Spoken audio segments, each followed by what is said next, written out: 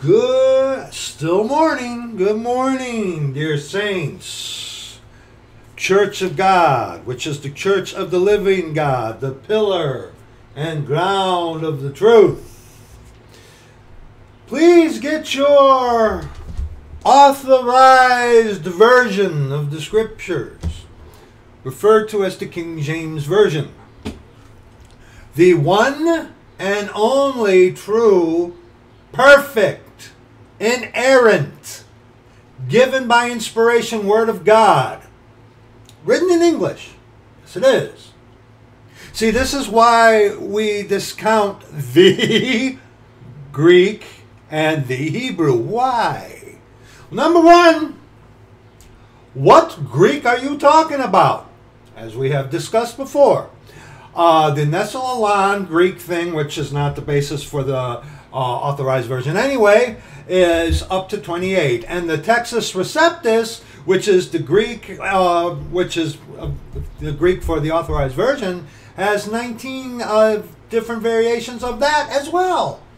Okay, same with the Hebrew. Okay, the Hebrew, the Greek, which one? Okay, the Hebrew and Greek were stepping stones to get to the seventh and final purification of God's Word, English. See, you want God's Word in another tongue, another language, you use the authorized version as the stepping stone to translate into other tongues. You don't need the Hebrew and the Greek. And the Jesuit-trained scholars will come on to you and say, you're saying that people need to learn English in order to know what God says. Every time you run into that, brethren, atheists, every time you run into that, you know what you do? Throw it right back at them. It's like, hey, you're telling me that I got to learn Koine Greek and scriptural Hebrew in order to know what God says. Go off someplace. Okay, go on someplace. Crazy. Please get your authorized version of the scriptures and read along with me, word for word, verse by verse, at the scriptures we are going to be looking at today. Be a Berean. Search the scriptures daily, whether these things be so. Read along with me. Keep an eye on me. Sometimes I skip a groove. More often than not, the mouth goes quicker than the brain and vice versa. Okay? All right? So keep an eye on me. All right? Keep an eye on me like that. Because I make mistakes sometimes. I'm not a perfect Blackpoolian Englishman who never makes mistakes or who is without hypocrisy. No, I make mistakes, and sometimes, guess what? I'm a hypocrite. Okay? Why John 3:16 is not the gospel? You know, you send me an email, you know, and you say to me, you need to preach the gospel. Now, granted, I don't, the spam thing gets full like crazy, but when you come to me, it's like, you need to preach the gospel. Oh, okay, you'll get my attention. It's like, okay, what's the gospel? Oh, how readest thou? Okay, you tell me. Okay, you tell me. Well, you need to preach John 3:16. That's it. You lost me, dude. You lost me. You lost me. John 3:16. John 3:16, huh? John 3:16 is not the gospel. Okay? There's a place in personal testimony and witness where John 3:16 is applicable. For an example, when the Lord opens up a door and you have the opportunity to be used of the Lord to guide someone onto Him through the scriptures, through the book of Romans, and you see the individual that you're talking with, you see their visage, that they understand it, that they get it. It's like, especially when you get to Romans 3, verses 10 on to verse 18, when you're, being led to guide them through that Romans road, okay? Which is why so many people want to avoid Romans 1, 2, and 3, okay? When you see someone get it, like, uh-oh, I'm in trouble. What can I do? there's oh my, and they start to that bridge between not broken and brokenness. There's that little bridge between there. That's when, as I have done, okay, I speak to you from experience. That's when it's like, whoa, dude, chill, okay? Don't go jumping off of a building or anything crazy. Hold on, okay? For God so loved the world that he gave. Okay? Chill.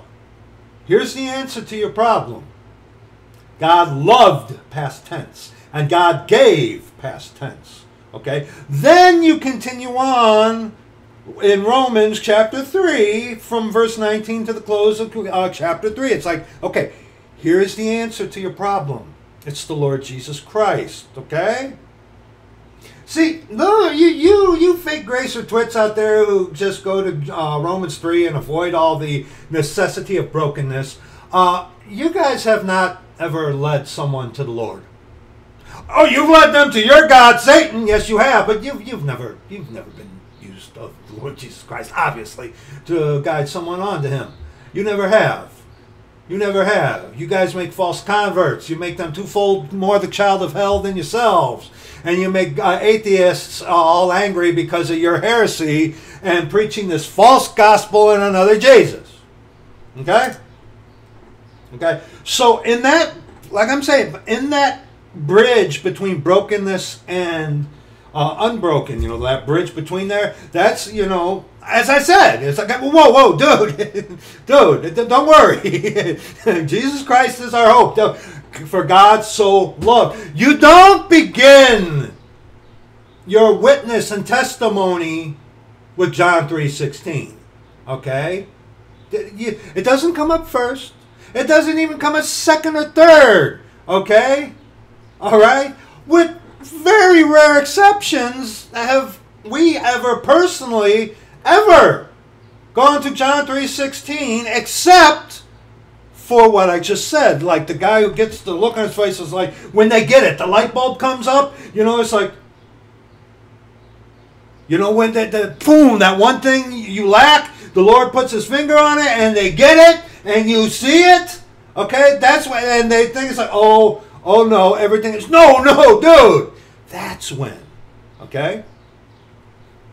But Proverbs 18, just one verse to start. Verse 13, he that answereth a matter before he heareth it, okay, it is folly and shame unto him. Now, in this video, we're not going to address the ridiculous God loves you heresy, okay? Like I said, even atheists can have enough brains in their head, even though they believe in a galaxy far, far away nonsense. But even they have enough to be like, okay, God loves me unconditionally, but he's going to send me to hell. Go away with that, okay? We're not going to address that because that has been covered before. God loves you. And also, our beloved brother Alexander B Hartley made 2 videos. Are there people God hates and are there people God abhors? Addressing this very issue, okay? We're going to look at doctrinally why John 3:16 is not the gospel.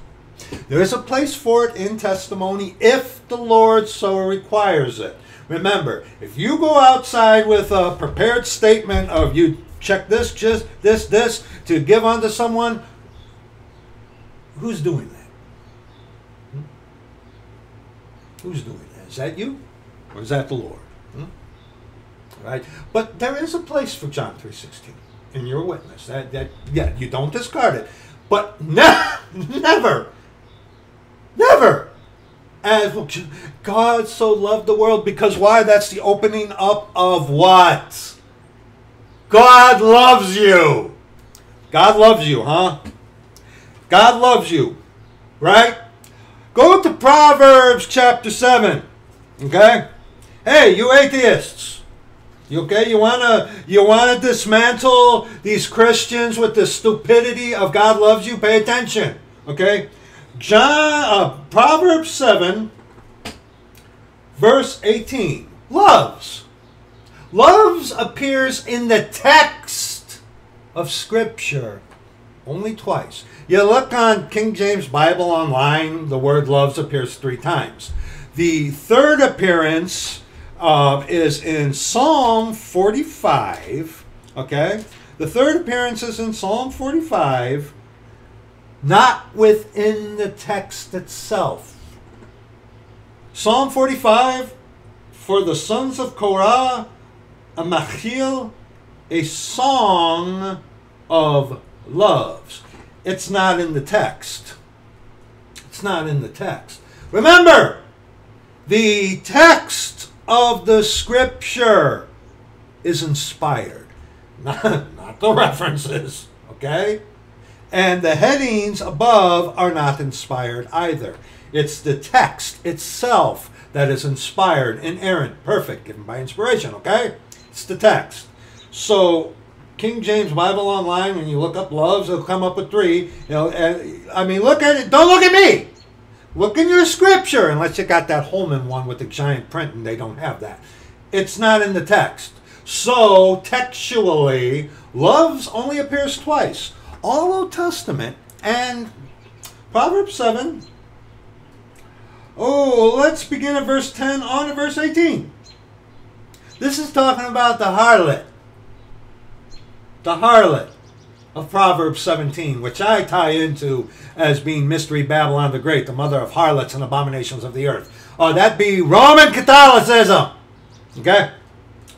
And behold, there met him a woman with the attire of an harlot and subtle of heart. She is loud and stubborn. Her feet abide not in her house. Yes, a woman is supposed to be the keeper at home. Okay?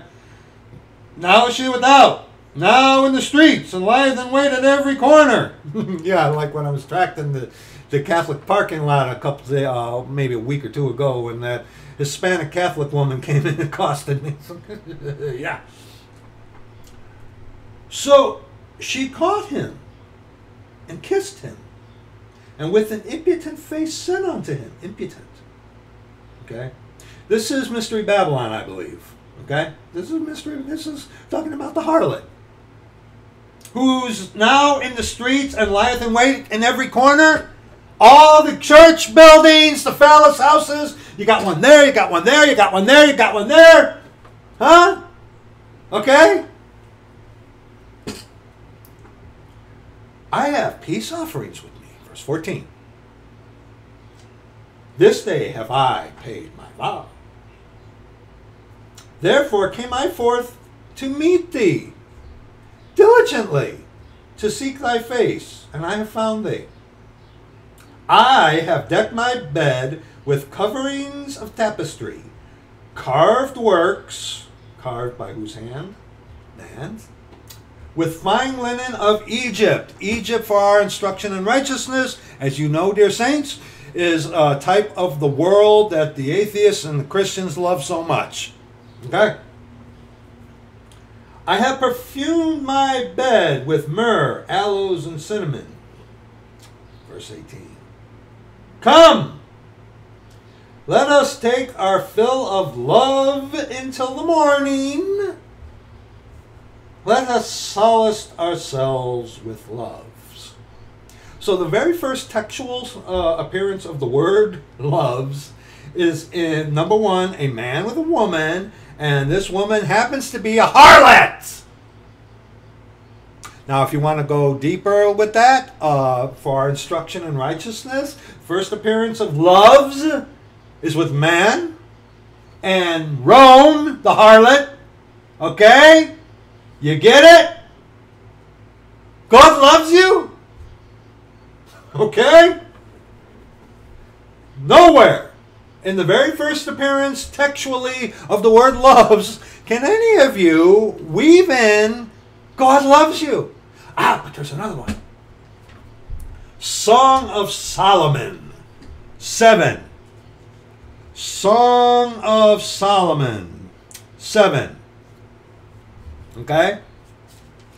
Song of Solomon, chapter 7. Okay? For our instruction in righteousness, The Song of Solomon can be equated onto the Lord, Jesus Christ, our Father, a Hebrew, not a Hamite, okay? And his love towards his Gentile bride, okay? All right? Because in Song of Solomon, I am black but comely, it's, I believe, a reference onto the daughter of Pharaoh, okay? Who very well, Egyptians are Hamitic, okay? Who very well could have been truly black, okay? All right? Just so you know. All right? So the banter back and forth verbally here is between the beloved, the Lord, and his bride. Okay? So in Song of Solomon, chapter 7, verses 10 on to verse 13. I am my beloved's, and his desires toward me. Okay? Come, my beloved, let us go forth into the field. Let us lodge in the villages. The beloved.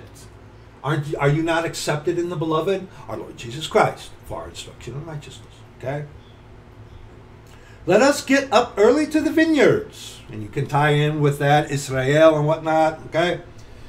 Let us see if the vine flourish. He is the vine. We are the branches. Okay? Whether the tender grape appear and the pomegranates bud forth. There will I give thee my loves. Now, give thee my loves. First of all, who's saying it? Is it the beloved? No. Come, my beloved. Let us go forth into the field. Let us lodge in the villages. Okay? The bride to the bridegroom. Okay? Love's there. Okay? It has nothing to do with God saying to anybody that he loves you, present tense, unconditionally. Okay? Verse 13. The mandrakes give a smell, and at our gates are all manner of pleasant fruits, new and old, which I have laid up for thee, O my beloved. The beloved is the male. The beloved is Solomon. Okay? Instruction in righteousness. The beloved is who? Jesus Christ. Okay? Okay? So, the only two appearances textually of the word loves has nothing to do with God himself ever. God loves you. Okay? Not once. Not one time. Even in instruction in righteousness' sake, which we just kind of gleaned over, you cannot tie in God loves you with that. You can't. Well, you can because people are ignorant of Scripture, but in reality you can't. There'll be those videos in the description box for you again. When you go about and preach to people, God loves you, and then you go to John 3:16, you're in the market to make a false convert. You are lying to people. God does not present tense love the Christ-rejecting sinner. Atheists can figure that one out right quick. Okay? All right? Muslims can figure that one out right quick. Your average lost person can usually figure that one out very quick. And hence they point to the hypocrisy of Christians. And you're right. You know. Unless, of course, you're a Blackpoolian Englishman who's perfect and without any hypocrisy. Yeah. Isaiah 53. Why is John 3:16 not the gospel? Study to shew thyself approved unto God, a workman that needeth not to be ashamed, rightly dividing the word of truth. You're like, oh, Brad, look, dude. The reason why so many of you Christians are messed up in your head is because you don't rightly divide the word of truth. Number one, you ain't using the scriptures. Number two, you're going to a phallus house. And number three, you ain't rightly dividing the word of truth. And number four, majority of you are lost. Okay? All right? All right? A saint goes to a Christian and talks to them about rightly dividing the word of truth. They look at you as if you just farted in their general direction. Isaiah 53. Why isn't John 3:16 the gospel for today? Okay? Isaiah 53. Let's begin in Isaiah 52 and then go into Isaiah 53. Oh, by the way, this isn't milk. This is meat. All right? You email me that nonsense. Well, you need to preach John 3:16. That's the kind you don't know what it's talking about, dude. Let's go. Isaiah 52. Verses 13 on to verse 15. Then we're going to read into Isaiah 53. Behold, my servant shall deal prudently. He shall be exalted and extolled, and be very high. As many were astonished at thee, his visage is the face. Okay? His visage was so marred more than any man, and his form more than the sons of men. You read in the scriptures where they literally pulled his beard out. Have you ever had any of your hair pulled out in a lump and like a big thing of flesh is on the end of there? It's like, ugh! You know, I had that burning, throbbing, okay? They did that to his beard. You know, that disgusting Catholic movie, The Passion of the Christ, that, I believe, and only this, gives us a small idea of what our Lord went through. I think it was far worse, because it says right there, his visage, face, was so marred more than any man, and his form more than the sons of men. Okay? And I believe that they crucified him naked on the cross. Okay? Beaten to a pulp. His visage was so marred, you couldn't even tell that you were looking at a man. Okay? Alright? And see, Catholicism presents to you this beautiful looking Jesus. When the Jesus of reality, Isaiah 53. Who hath believed our report? And to whom is the arm of the Lord revealed? For he shall grow up before him as a tender plant, and as a root out of dry ground. He hath no form nor comeliness, and when we shall see him, there is no beauty that we should desire him. See, unto us saints, the Lord Jesus Christ is precious, beautiful. I've never seen him yet. I'm going to. At the at the judgment seat of Christ. Okay? Going to see the face of the Lord Jesus Christ then. Okay? But I've never seen him. But yet he is beautiful and glorious unto me. Okay? Right here it says, he hath no form nor comeliness, and when he shall see him, and when we shall see him, there is no beauty that we should desire him. See, unto the world, unto lost people, Lord Jesus Christ is not an attractive man. Not at all. He is despised and rejected of men. Yes, because the Jesus of the Scripture puts his finger on that one thing you lack every single time. That's why people avoid him. And are more ready to accept the God loves you, the Jesus who has no standards, the Jesus who doesn't judge, the Jesus who never gets angry.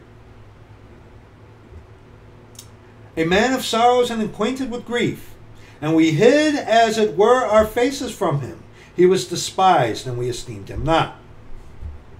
Surely he hath borne our griefs, and carried our sorrows, yet we did esteem him stricken, smitten of God, and afflicted. Well, I didn't ask him to do that for me. That's irrelevant. He did it anyway. Why? Because God so loved, past tense, that he gave, past tense. Okay? But he was wounded for our transgressions. He was bruised for our iniquities. The chastisement of our peace was upon him, and with his stripes we are healed. All we like sheep have gone astray. We have turned every one to his own way, and the Lord hath laid on him the iniquity of us all. You know, the Ethiopian eunuch in Acts chapter 8 was reading Isaiah 53. And that was before there was a book of Romans. That was before there was a book of Ephesians. Okay? All right? That's before all that. Talk about conviction. Okay? He was oppressed, and he was afflicted, yet he opened not his mouth. He is brought as a lamb to the slaughter, and as a sheep before her shearers is dumb. Dumb means not to speak. So he openeth not his mouth. He was taken from prison and from judgment. And who shall declare his generation? For he was cut off out of the land of the living. For the transgression of my people was he stricken. And he made his grave with the wicked, and with the rich in his death, because he had done no violence, neither was any deceit in his mouth. Yes, Jesus Christ never sinned. See, that's the thing. The law is there, you know, the Ten Commandments is there to show man that we can't keep them perfectly. You atheists would be like, well, what's the point? The point is to show mankind that you are not your own God, and that you need God to be with, you need to be with God. You need to be right with God. That's why. The only man who ever kept the Ten Commandments, the law perfectly, was Jesus Christ. Because Jesus Christ is come in the flesh. Jesus Christ is God the Father. God is the only one who can keep his perfect commandments. And the law, the Ten Commandments were given to us to show us how frail and how weak we really are. And see, some of you guys out there call that cruel. I call that mercy. I call that a blessing. Because from the garden, ye shall be as gods. It's like, okay, here are my perfect commandments. And as it says in James, if you break one, you've broken them all. See, you atheists, when it comes to saints, Christians are a totally different thing, okay? Okay. But see, when it comes to saints and you atheists throw at us about hypocrisy, well, you don't keep... we could never keep the Ten Commandments, sir. We can never do that. Never! Never! Because like it says in James, if you mess up in one point, you've messed up in it all. Okay? The Ten Commandments were the perfect requirements of a perfect God. And they were given unto man who thinks they are their own God to show us that we ain't God. Okay? It's very simple. It's very simple. And saints, saved people, it's like, well, yeah, no one can keep the law. No one can. The only one who could, Jesus Christ, is come in the flesh. Okay? Yet, verse 10, it pleased the Lord to bruise him. He hath put him to grief. When thou shalt make his soul, one God comprised of spirit, soul, and body. Who is on the cross? Who was on the cross? As I made mention to you, whoever you were, who made the comment about the lamb and the guy and the throne, I will make a video because I gave you my word, but that's pretty well covered in who was on the cross. But I will do the video as I gave you my word. Not yet, though. Okay. All right. But okay. Where I just lost. Okay. Verse 10 again. When thou shalt make his soul, one God, comprised of three, okay? Three persons, no. Spirit, soul, and body. The Holy Ghost is the spirit, God the Father is the soul, the Word made flesh, Jesus Christ, is the body, okay? It's called the Godhead, fullness of the Godhead bodily, spirit, soul, and body. You and I are made in the image of God. We have a spirit, soul, and body. Three persons that make one God. That's stupid. And that's satanic. But let's continue. When thou shalt make his soul an offering for sin, he shall see his seed, He shall see his seed. He shall prolong his days. And the pleasure of the Lord shall prosper in his hand. He shall see the travail of his soul, and shall be satisfied. By his knowledge shall my righteous servant justify many, for he shall bear their iniquities. Therefore will I divide him a portion with the great, and he shall divide the spoil with the strong, because he hath poured out his soul unto death, and he was numbered with the transgressors, and he bare the sin of many, and made intercession for the transgressors. Now, go to Romans chapter 15. Romans chapter 15. We have to go through this process, okay? So bear with me. Romans 15, we want verses 8 on to verse 13. Now, I say that Jesus Christ was a minister of the circumcision, minister of the law unto the Hebraic Jews. We'll touch more on that later. For the truth of God to confirm the promise made unto the fathers. The fathers, Abraham, Isaac, and Jacob. Taken out of Shem to establish the Hebraic line. Okay? Out of Shem. Not Ham. Definitely not Japheth. Okay? And that the Gentiles, okay, might glorify God for his mercy, as it is written. For this cause will I confess thee among the Gentiles, and sing unto thy name. And again he saith, rejoice ye Gentiles with his people. And again, praise the Lord, all ye Gentiles, and laud him, all ye people. And what do we read? Verse 13. And again, Isaiah saith, there shall be a root of Jesse, and he that shall rise to reign over the Gentiles. In him shall the Gentiles trust. Now the God of hope fill you with all joy and peace in believing, that ye may abound in hope through the power of the Holy Ghost, and the Lord is that Spirit. Now, let's look at this again, okay? Jesus Christ, he was a minister unto the circumcision, okay? To the Jew first, and also to the Gentile, okay? But in the book of Isaiah, which that is quoting from, it is prophesied, number one, we just saw that he was going to be rejected. Okay, and you read in John chapter 1, he came unto his own, the Hebraic Jews, and they received him not. Okay, it was prophesied in the Old Testament that God was going to come. Jesus Christ is come in the flesh. The Mashiach, the Savior, Jesus Christ, Jehovah saves, the Anointed One. Jesus, Jehovah saves. Mashiach, Christ, the Anointed One. Okay, it was prophesied he was going to come. It was also prophesied that he was going to be rejected, he was going to be despised, we just looked at it, and that he was going to die, bury, and rise again the third day, according to the Scriptures. And that eventually, us Gentiles were going to have a part of that. What happened? Study to shew thyself approved unto God, a workman that needeth not to be ashamed, rightly dividing the word of truth. A lot of your problems, number one, you got to get saved, okay? But a lot of your problems, a lot of these contradictions that atheists point out, that Muslims point out, that you Christians are made to look like laughing stocks purposely because you're serving Satan. Not all of you, let me clarify that, not all of you, but if you would rightly divide the word of truth, a whole lot of these issues that these guys come at you with could be answered. Ephesians chapter 3, verses 1 and verse 7.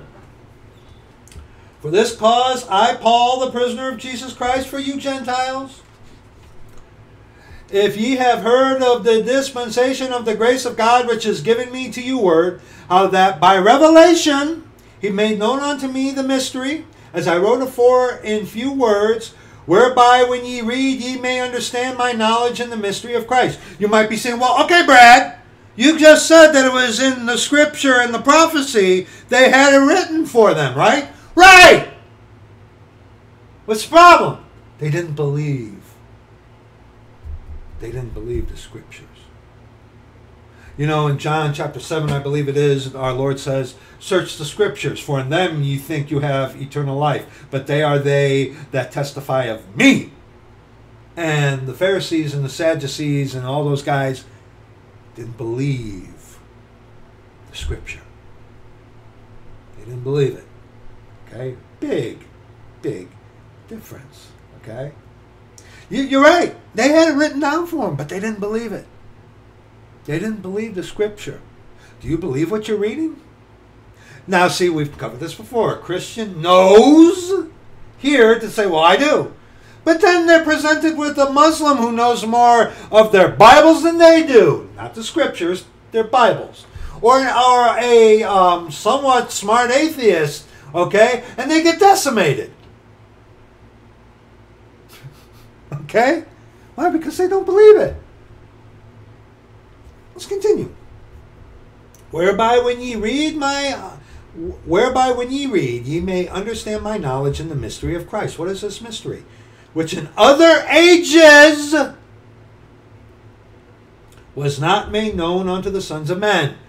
Again, do not for 1 second believe this heresy taught by Stephen Anderson and several others that and this is a go-to for these twits who say that's by grace through faith from beginning to end. Laugh at these people.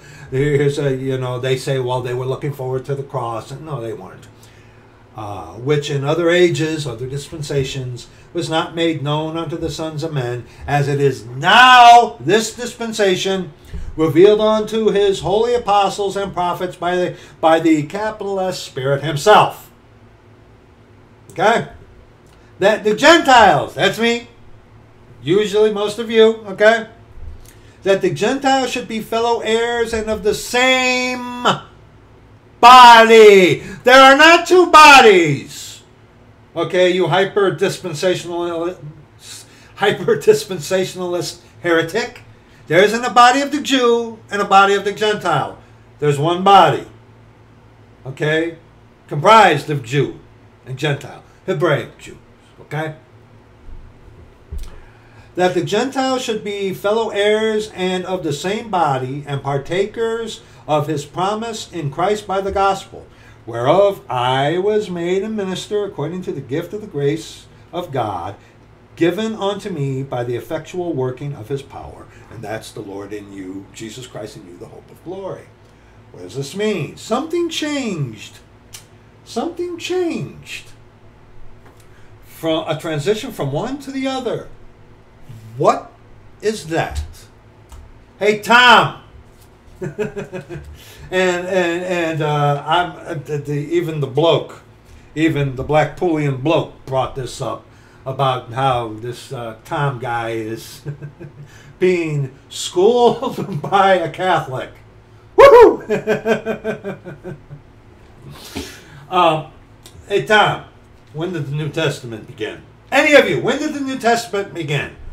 Council of Nicaea? No. With the birth of Jesus? No. When did the New Testament begin? Hebrews chapter 9. Brethren, I know you might get proud. Look! I'm out there. You need to be out there. Christians don't know this. This is imperative. Okay? We know this. We, in our testimony, in our witness, need to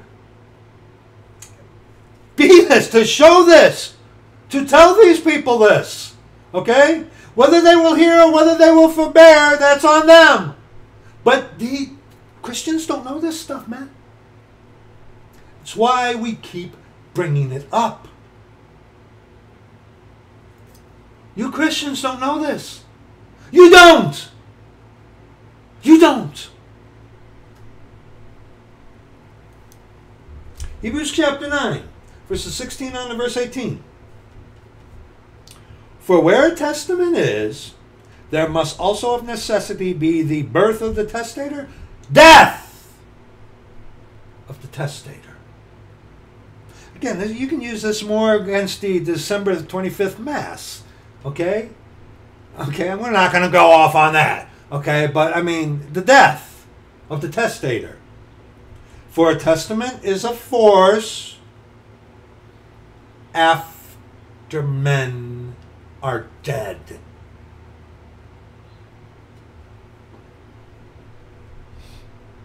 Otherwise it is of no strength at all while the testator liveth. It is expedient for me that I go away. The Lord's like, it's expedient for me that I go away. More proof that they were not looking forward to the cross. Because he's like, look, this is what's supposed to be happening. Okay? And if they knew, if they were looking forward to the cross, they would be like, we know, Lord, we're going to miss you, but we know this is for because, this is what you're supposed to do. They weren't like that. Okay? Never fall, dear Christian, for this stupid. They were looking forward to the cross in the Garden of Eden and the patriarchs and under the... No, they weren't. No, they weren't. That's a lie to set up heresy and to deceive you. Okay? Whereupon, verse 18, neither the first testament was dedicated without blood. Verse 17, for a testament is of force after men are dead, otherwise it is of no strength at all while the testator liveth. Whereupon neither the first testament was dedicated without blood. The death, burial, and resurrection of our Lord Jesus Christ brought in the New Testament this dispensation. So what does that mean? Well, at his first coming when he was alive, okay, the law was still binding because before the death, burial, and resurrection, the perfect atonement for sin had yet to be made. Hence, it was still doctrinally under the law before the death, burial, and resurrection. Dude, that is as simple as I could put it to you. Okay? That is as simple as I could put it to you. Okay? That's very important to remember.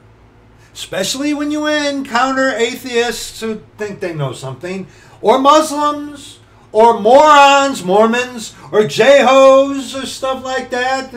They're crazy anyway. Okay, and the Mormon Church is one of the richest in America. Of course, the Vatican is the richest, and like I said in the community section, brother, they wouldn't let me put the picture up. So anyway, that's a little rabbit trail, okay? Rightly dividing. When the Lord was first here on the earth, at his first coming, the law was still binding, okay? He came offering the kingdom of heaven unto the Jewish people, the Hebraic Jewish people. But as it is prophesied, as we saw, he came here for one purpose: to die, bury, and rise again the third day according to the Scriptures. Go to Matthew chapter 10 now. Go to Matthew chapter 10. Matthew chapter 10. We want verses 5 on to verse 8. Matthew chapter 10. Matthew chapter 10, not 9, Brad. Verses 5 on to verse 8. Let me prove to you through Scripture that what the Scriptures tell you is truth. That before the death, burial, and resurrection, Matthew 10, verses 5 on to verse 8. These 12 Jesus sent forth and commanded them, saying, Go not into the way of the Gentiles, and into any city of the Samaritans enter ye not, but go rather to the lost sheep of the house of Israel. And as ye go, preach, saying, The kingdom of heaven is at hand. The kingdom of heaven in the book of Matthew. It only appears in the book of Matthew. Okay? In the Scriptures. I don't know about the Bibles. But in the Scripture, it only appears, kingdom of heaven, in the book of Matthew. The kingdom of heaven is always, every single time, without exception, reference onto a physical, literal kingdom that will be in Jerusalem with Jesus Christ as king sitting on a throne. Okay? All right? He was there first. Look at this, okay? Oh, let's read verse 8. And remember, the Jews require a sign. The Greeks Gentiles seek after wisdom. The Jews require a sign. You can see that. You can read that in 1 Corinthians chapter 1, verse 22. Okay? The Jews require a sign.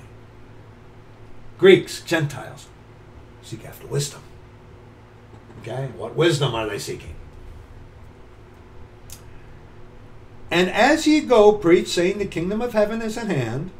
Verse 8, heal the sick, cleanse the lepers, raise the dead, cast out devils. Freely ye have received, freely give.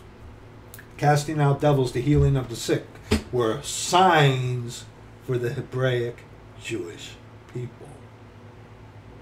Signs showing them that, hey, the Mashiach, God the Father, Jesus Christ is come in the flesh. He's right there, and he's offering to you the promised kingdom of David, the kingdom of heaven, with him, the son of David, ruling on the throne. Okay? That's what he was doing before his death, burial, and resurrection. Okay? Okay? Again, we read this yesterday, but we're hitting it again. Amos chapter 9. Amos chapter 9. Okay? You know, you say something like that to me, okay, you need to preach the gospel. It's John 3:16.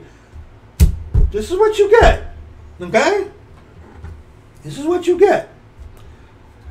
Amos 9, 11 and 12. In that day will I raise up the tabernacle of David that is fallen, and close up the breaches thereof, and I will raise up his ruins. I said that purposely. And I will build it as in the days of old, that they may possess the remnant of Edom, and all the heathen which are called by my name, saith the Lord that doeth this. That kingdom of heaven, David sitting on his throne, the son of David, that's what that means. Not his actual son. Son of David, when you hear that, that's a reference onto his kingship. Okay? And only the Jews, the Hebraic Jews, are the ones who are entitled, who have the right to say that of Jesus. We'll touch on that in a little bit. But see, that's what Jesus came here to do. He came here to die, bury, and rise again the third day according to the Scriptures, and shed his blood on the cross. Absolutely. But he came offering that, the physical, literal kingdom, onto the Hebraic Jewish people. Okay? Now, this is also, I mean, he was offering that, but this specifically, in that day will I raise up the tabernacle. He was offering before the death, burial, and resurrection. When will the Lord raise up that tabernacle? Actually, Revelation chapter 19, verses 11 on to verse 16. And I saw heaven open. This is the second coming. Okay? And I saw heaven open, and behold, a white horse. And he that sat upon him was called Faithful and True, and in righteousness he doth judge and make war. His eyes were as a flame of fire, and on his head were many crowns, whereas that man of sin, the son of perdition, has a crown. Okay? Has a crown. He has many crowns. Okay? And he had a name written that no man knew but he himself. And he was clothed with a vesture, an article of clothing, dipped in blood, and his name is called the capital W. The final of 7 times capital W in Scripture. Every time you see a capital W in Scripture, it's always a reference onto the Lord Jesus Christ, God our Father. Them people at Shepherd's Chapel, which will be addressed in a video this week, Lord willing, purposely obscure that. Okay? It's a reference onto the Lord Jesus Christ when you see the capital W, Word of God. Okay? Just so you know that. All right? And the Word, John chapter 1. Okay? It's interesting. Every appearance of capital W, Word, has a tie-in with that disciple whom Jesus loved, John. Check for yourself. Okay? Check the community section. I believe they're all listed. But don't worry, you're only as relevant as your latest video. Make another one with them, okay? So let's continue. And the armies which were in heaven followed him upon white horses, clothed in fine linen, white and clean. That's us! That's us! We get come up hither in Revelation chapter 4:1. Okay? We get called up, come up hither. We come back down with him as his army. Okay? Okay, that's us. And out of his mouth goeth a sharp sword. Okay? Now, I have seen YouTube, Google pictures where the Roman Catholic Jesus actually... No. The sword of the Spirit. Okay? This is a reference onto the Scripture itself. The Authorized Version. You read Hebrews chapter 4, verse 12. Okay? You read in Ephesians... having on the helmet of God and the sword of the Spirit, which is the lowercase w word of God. Okay? So when it says, and out of his mouth goeth a sharp sword, it means it's a reference onto the Scripture.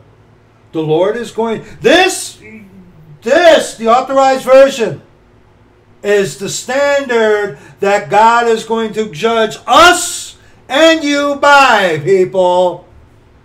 Okay? So when it says a sword is going out of his mouth, it's a reference onto the Scripture. He's going to be speaking the Word, the Scripture, judging. That's what that means. It's not the literal picture of the Roman Catholic Jesus with the sword coming out of his mouth. No. It's referencing, he's going, the Authorized Version is the standard that you and I, all of us, is going to be judged by. Okay? All right, that's what that means. Make no mistake about it. Okay? All right. And out of his mouth, verse 15, goeth a sharp sword, that with it he should smite the nations, and he shall rule them with a rod of iron, and he treadeth the winepress of the fierceness and wrath of Almighty God. And he hath on his vesture and on his thigh, a piece of clothing on his thigh, a name written, King of Kings and Lord of Lords. And, okay? Lord of Lords. Okay? The second coming. All right? Now go back to Matthew chapter 15. Okay? Matthew chapter 15. All right? He came as the Lamb, offering the kingdom of heaven, knowing that they were going to reject it. But see, here's the thing that you atheists need to chew on. If the Lord didn't offer it, then you could say he's not fair, right? Come on! You guys, kind of self-logical. Sniffling a piece of snot out of the waters, billions of years. But hey, you're logical, right? He knew that they were going to reject it. See, you and I, as man, it's like, well, I wouldn't do that. His ways are not our ways. Praise the Lord. Okay? He offered it to them anyway, knowing that they were going to reject it. If he didn't do that, you could say that he wasn't fair. Like you guys do anyway. But he is fair. See, that's how that works. If he didn't, you'd be able to level up accusation. Well, you didn't even offer it to me. Okay?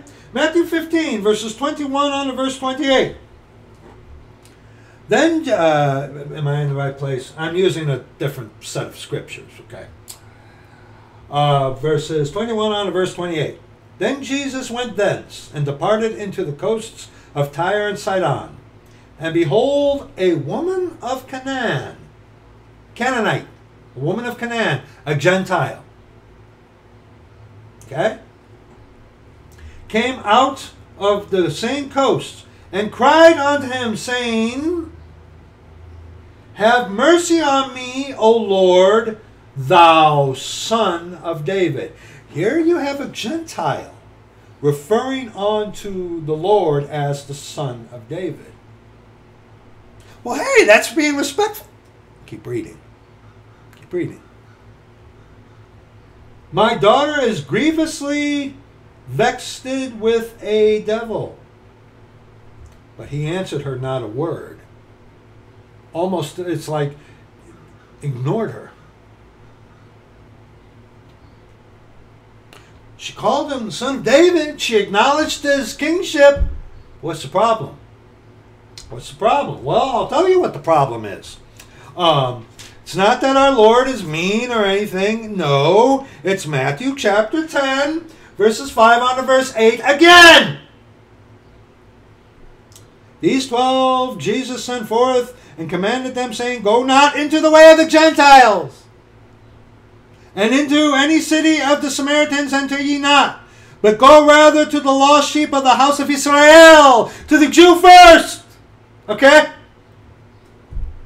And as you go, preach, saying, The kingdom of heaven, the physical, literal kingdom, is at hand. Heal the sick, cleanse the lepers, raise the dead, cast out devils. Freely ye have received, freely ye give, because the Jews require a sign. So you see here, go back to Matthew 15, you see a Gentile woman taking upon herself to call him the Son of David. But he was sent to the lost sheep of the house of Israel, to the Jew first. Okay? Okay? See, you guys, you have to rightly divide the word of truth, or else you're going to be fodder for atheists, Muslims, Jehos, and it's you guys who do not rightly divide the word of truth that make the saints look bad. Okay, never mind Christianity. Okay? But he answered her not a word. And his disciples came and besought him, saying, Send her away, for she crieth after us. But he answered and said, I am not sent but unto the lost sheep of the house of Israel. And before you say, well, we already read in Romans 15. What happened? The death, burial, and resurrection. This dispensation came in with the shedding of the blood on the cross, the atonement for our sins. You have to rightly divide the word of truth, or else God's going to be ashamed of you. God's going to be ashamed of you. And the atheists and the Muslims and all kinds of people can tear you apart with your God loves you for something that isn't doctrinally viable for us today in this dispensation. Okay? Okay? Let's continue. We're not done in Matthew chapter 15. Okay? Then came she and worshipped him, saying, Lord, help me. But he answered and said, It is not meet to take the children's bread and to cast it to dogs. Now, you hoity-toity atheists, no such thing, come to that. He called her a dog. Yes, he did. Yes, he did. But see, God so loved that he gave. He gave you a way out. You have a way out. But you want to be your own God. You love sin. But see this. If God never offered the kingdom of heaven, knowing that they were going to reject it, he wouldn't be fair. Okay? He called her a dog, but if he didn't make provision for even us, the Gentile dogs, to be part of the tree of the Jew, then he wouldn't be fair, would he? That's why people, when you encounter a Calvinist, and it's like, your God is cruel. And yes, the God of Calvinism, Mr. Dudley Do-Right villain, is a cruel God. Okay? Because the God of Calvinism elects and not elects. He elects people to go to hell. He elects people to go to heaven. Okay? That's a God of cruelty. That's a God of coercion. The God of the Scriptures doesn't work that way. He's fair. Are not his ways equal? Your ways are unequal. See, you guys tried to lower God down to your level and make him just like you. Ain't happening. Yes, Jesus Christ is come in the flesh. God was manifest in the flesh, yes. But see, he did something that none of us have ever done. He never sinned. That's why the sagging skin suit, you idiot fledgling, was perfect, even though itself, the flesh, was sinful. Okay? All right, let's continue. And she said, Truth, Lord. Yet the dogs eat of the crumbs which fall from their master's table. Now, here's something that might be tricky, but okay, we just went over a basic thing about rightly dividing the word of truth. When did this dispensation, the New Testament, begin? Come on, come on, come on. We are, come on, with the death of the testator. The death, burial, and resurrection on the cross, the blood shed on the cross. Had it happened yet? No. Now, what were we reading to again? Verse 28. Then Jesus answered and said unto her, O woman, great is thy faith. What was her faith in? The death, how? Come on, sleazy believist, easy believism, devil heretic. Come on. Come on. How could her faith, being a Gentile, and we already read Ephesians chapter 3, how could her faith be in the death, burial, and resurrection?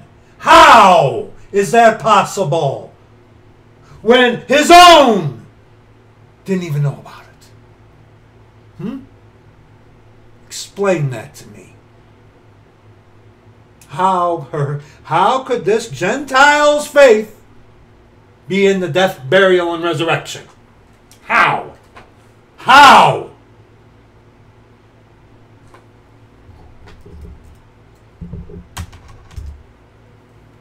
Gotcha. Then Jesus answered and said unto her, O woman, great is thy faith. Be it unto thee even as thou wilt. And her daughter was made whole that very hour. So, if it wasn't in the death, burial, and resurrection at this time, because, come on, you easy believist, free gracers, come on. Did he die, buried, and raised again the third day according to the scriptures? Already proved, numerous, even in this video, that they weren't looking forward to the cross. In the garden, in the patriarchs, and in the law, they weren't. It was not in his death, burial, and resurrection. It couldn't have been. So okay. Then what was the faith in then? Right? Right? Mark chapter 7. Mark chapter 7. Mark chapter 7. I'm not using a copy of the scriptures that I usually use, so bear with me. Okay? Mark chapter 7, verses 24 on to verse 30. A telling of this again. And from thence he arose and went into the borders of Tyre and Sidon, and entered into an house, and would have no man know it, but he could not be hid. For a certain woman, whose young daughter had an unclean spirit, heard of him, and came and fell at his feet. The woman was a Greek, a Gentile. Okay? And as we already looked at, Jesus Christ came first to the Jew, offering them the kingdom of heaven. He was sent unto the lost, sent unto no one but to the lost sheep of the house of Israel. Okay? So a Gentile coming along, calling him that, it's like, no. Okay? No. And see, you atheists, it's like, well, that's not cruel. He's being fair, because if he didn't offer it onto them, even though he knew they were going to reject it, he wouldn't be fair. And with the death, burial, and resurrection, that has made way for us Gentiles to be part of that. See, you atheists, you're attacking the God of Christianity usually. Okay, usually you are. Some of you do go after the God of the scriptures. But usually when you boil it right down to it, the atheists are attacking the God of Christianity. And you know what? Go for it, dude. Go for it. I do. Okay, go for it. Because the God of Christianity is not the God of the Scriptures. Okay? Okay? All right? The woman was a Greek, a Syrophoenician by nation, and she besought him that he would cast forth the devil out of her daughter. But Jesus said unto her, let the children first be filled. For it is not meet to take the children's bread and cast it unto the dogs. Okay? And she answered and said unto him, yes, Lord. Yet the dogs under the table eat of the children's crumbs. And he said unto her, for this saying go thy way, the devil is gone out of thy daughter. And when she was come to her house, she found the devil gone out of her daughter. And when she was come, to her house, she found the devil gone out, and her daughter laid upon the bed. Okay. Now let's look at Mark chapter 10. Mark chapter 10. Okay. Verses 17 on to verse 22. Excuse me. Mark chapter 10, verses 17 on to verse 22. Okay? Not 9, you idiot. Mark chapter 10, verses 17 on to verse 22. And when he was gone forth into the way, this is a Hebraic Jew, by the way, the rich young ruler. Okay? Go with me here. Come on. Come on. And when he was gone forth into the way, there came one running and kneeled to him and asked him, good master, what shall I do that I may inherit eternal life? This was the rich young ruler who should have known who he was talking to. And Jesus said unto him, why callest thou me good? There's none good but one, that is God. And atheists and others like to attack that. It's like, well, wait a minute. Here is a Hebraic Jew who is supposed to know who he was talking to. But he didn't. He saw only good master. He didn't have eyes to see that it was the Mashiach, God the Father, standing before him. Okay? And check this out. Our Lord calls him on this. It's like, thou knowest the commandments. So see, this rich young ruler had access to the Scriptures. He knew what they said. But see, he didn't believe it. This rich young ruler knew the Scriptures, obviously. Thou knowest the commandments. And where do you find the commandments? In the Scriptures, okay? Do not commit adultery. Do not kill. Do not steal. Do not bear false witness. Defraud not. Honor thy father and mother. He knew. See, he didn't believe it. And he answered and said unto him, Master, all these have I observed from my youth. I've done all that. How can ye believe?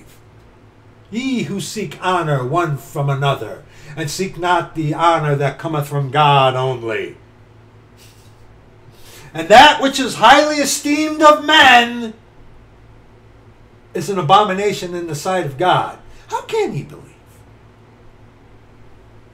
Then Jesus, beholding him, loved him, and said unto him, loved him.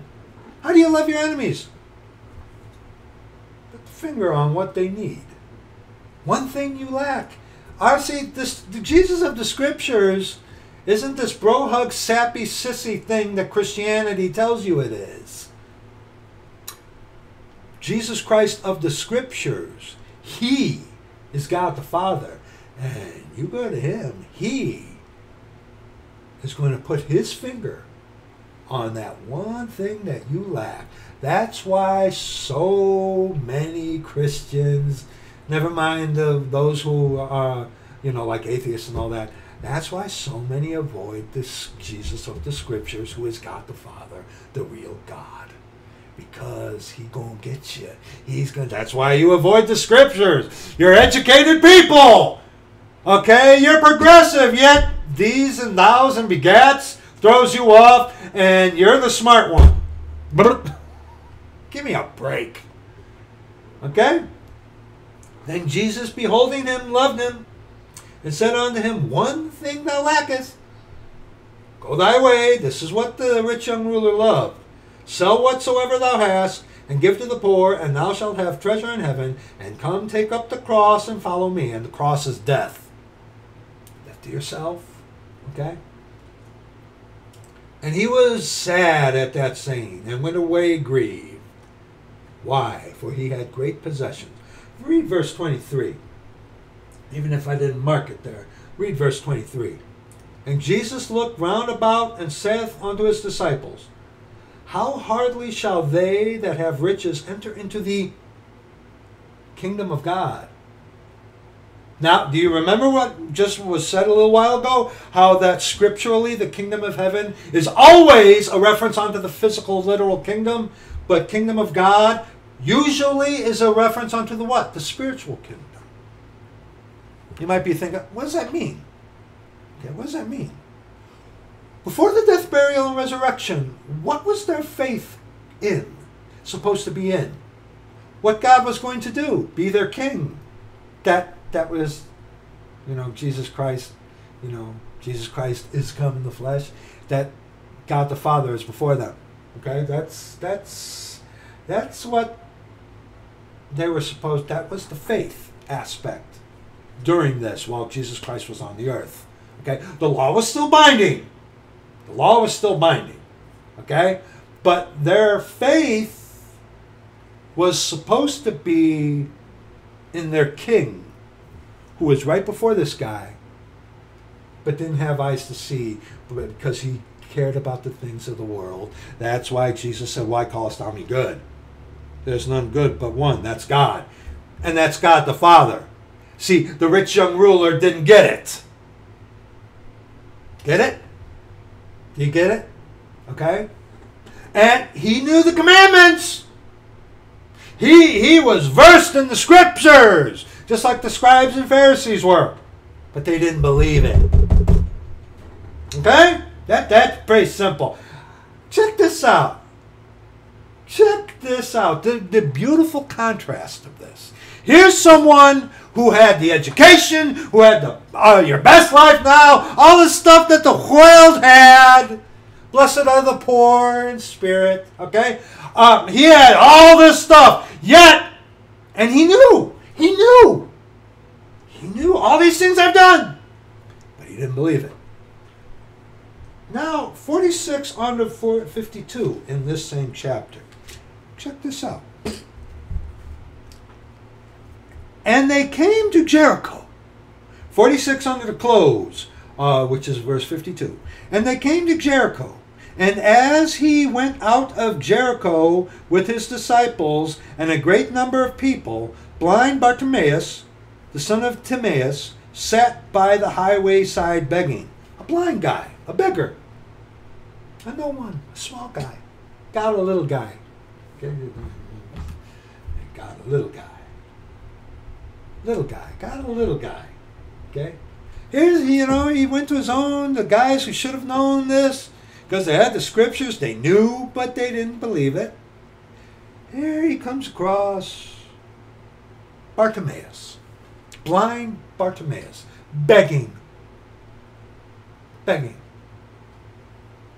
And when he, Bartimaeus, heard that it was Jesus of Nazareth, he began to cry out and say, Now, the rich young ruler came to God the Father and said, Good master.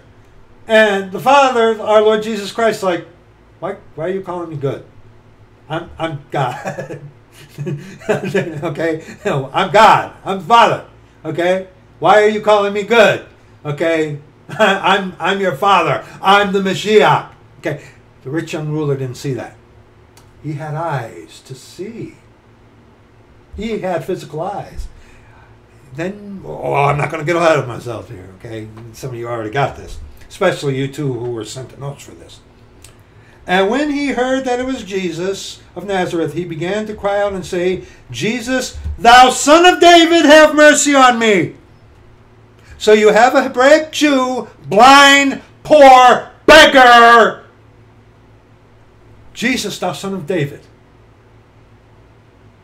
The rich young ruler who should have known, who knew the commandments, the Pharisees and scribes, they knew it, but they didn't believe it. They should have known, but they didn't see it. The Gentile, she got it, but he wasn't sent to you. He wasn't sent to us yet.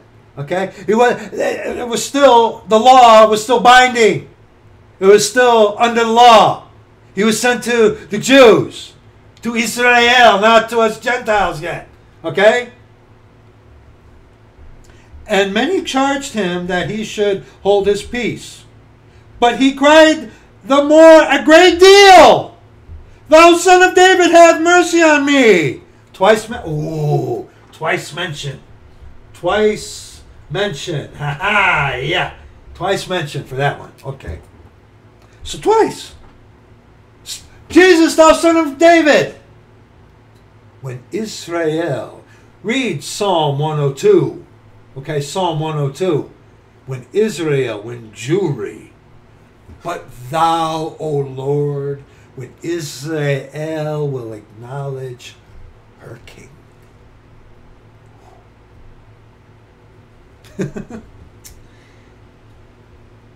And Jesus stood still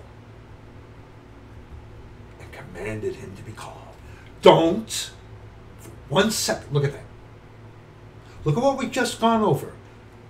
Pause the video and muse on this. When a son of Abraham, Isaac, and Jacob, a Hebrew of the Hebrews, as it were, okay, when a Hebraic Jew, who was blind, poor, a beggar, knew that it was Jesus, the Mashiach, Jesus, thou son of David, my God and my King, my Lord and my God, my King. And Jesus stood still. He stopped. It's like, whoa. One of my brethren, one of my people are acknowledging me. And they called the blind man, saying unto him, Be of good comfort, rise, he calleth thee. And he, cast away his garment, cast everything away, rose and came to Jesus, forsake everything, went to the Lord. And Jesus answered and said unto him, What wilt thou that I should do unto thee? The blind man said unto him, Lord, that I might receive my sight. Don't miss that, man. Okay, don't miss that. He couldn't see with his actual physical eyes. But he saw with the eye, with spiritual eyes. He knew that Jesus Christ is come in the flesh. He knew God manifest in the flesh. He knew he had the eyes spiritually to see the Mashiach. Whereas the rich young ruler, who should have known, who had everything at his disposal, didn't see it.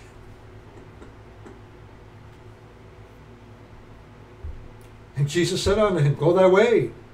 Thy faith, now do you get it, hath made thee whole. And immediately he received his sight and followed Jesus in the way. Okay? Now, hey! Sleazy believer! Fake gracer! How could the faith there be in the death, burial, and resurrection, which has already been proven to you? They were not looking forward to that. They didn't know about it. And it didn't happen yet. How could it be? By grace through faith.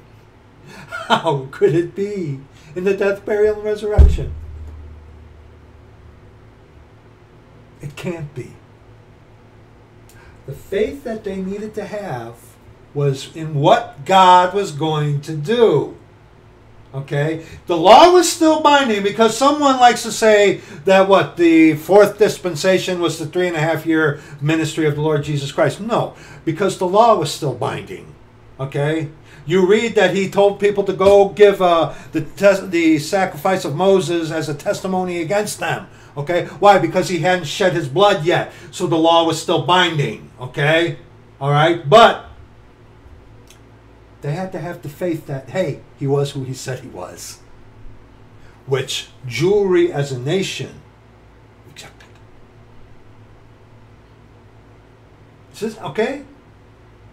Okay? Is this making sense to you now? I'm sorry if that comes off as, you know, I don't mean that. I don't mean it to be like that. But see, John chapter 9. John chapter 9. John chapter 9. Verses 39 on to verse 41. John chapter 9. Verses 39 on to verse 41. And Jesus said, for judgment I am come into this world, that they which see might, wait, hold on. And Jesus said, for judgment I am come into this world. Yes, Jesus came for judgment. That they which see not might see. Those who see not might see. The blind guy. But yet he had spiritual eyes to see Jesus Christ is come in the flesh. The Mashiach. And they which see might be made blind. Oh, hold your place. Come on. Those that see, you atheists. You Christians, huh? Yeah. Genesis chapter 3, verse 5. For God doth know that in the day ye eat thereof, then your eyes shall be opened, and ye shall be as gods, knowing good and evil. And that they which see might be made blind. Pharisees, Sadducees, hey, you atheists, your eyes are open because you disregard God. You did contrary to what he said. So you're your own God. These were the people who should have known, hey, you're educated. You can't figure this out.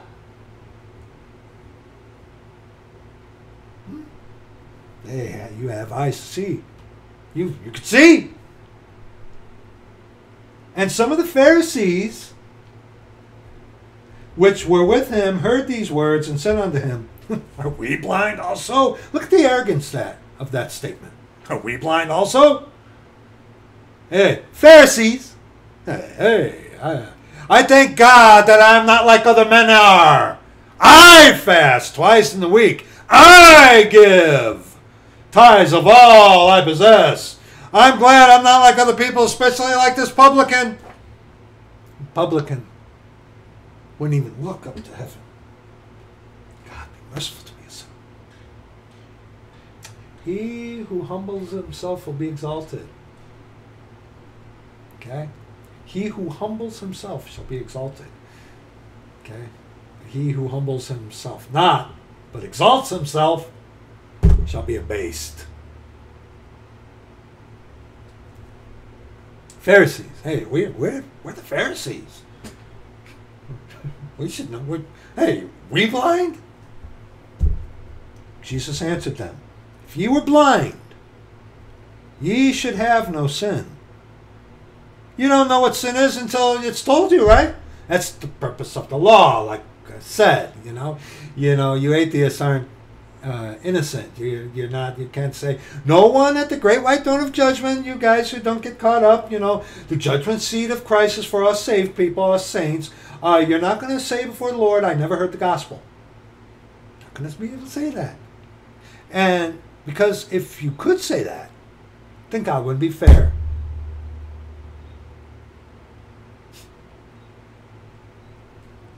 Jesus said unto them, if ye were blind, ye should have no sin.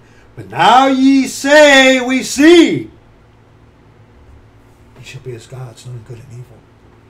Therefore your sin remaineth.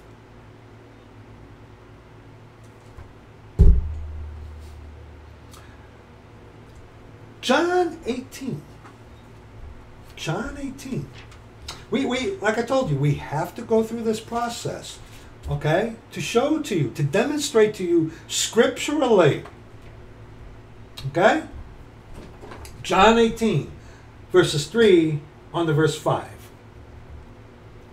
Judas then, having received a band of men and officers from the chief priests and Pharisees, am I in the right place? Yes, I am. Cometh thither with lanterns and torches and weapons. Jesus therefore, knowing all things that should come upon him, went forth and said unto them, Whom seek ye?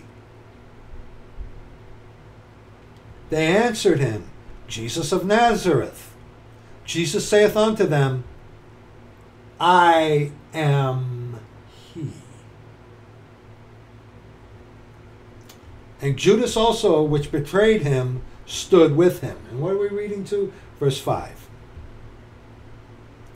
Stood with them, yes. And let's read verse 6. As soon then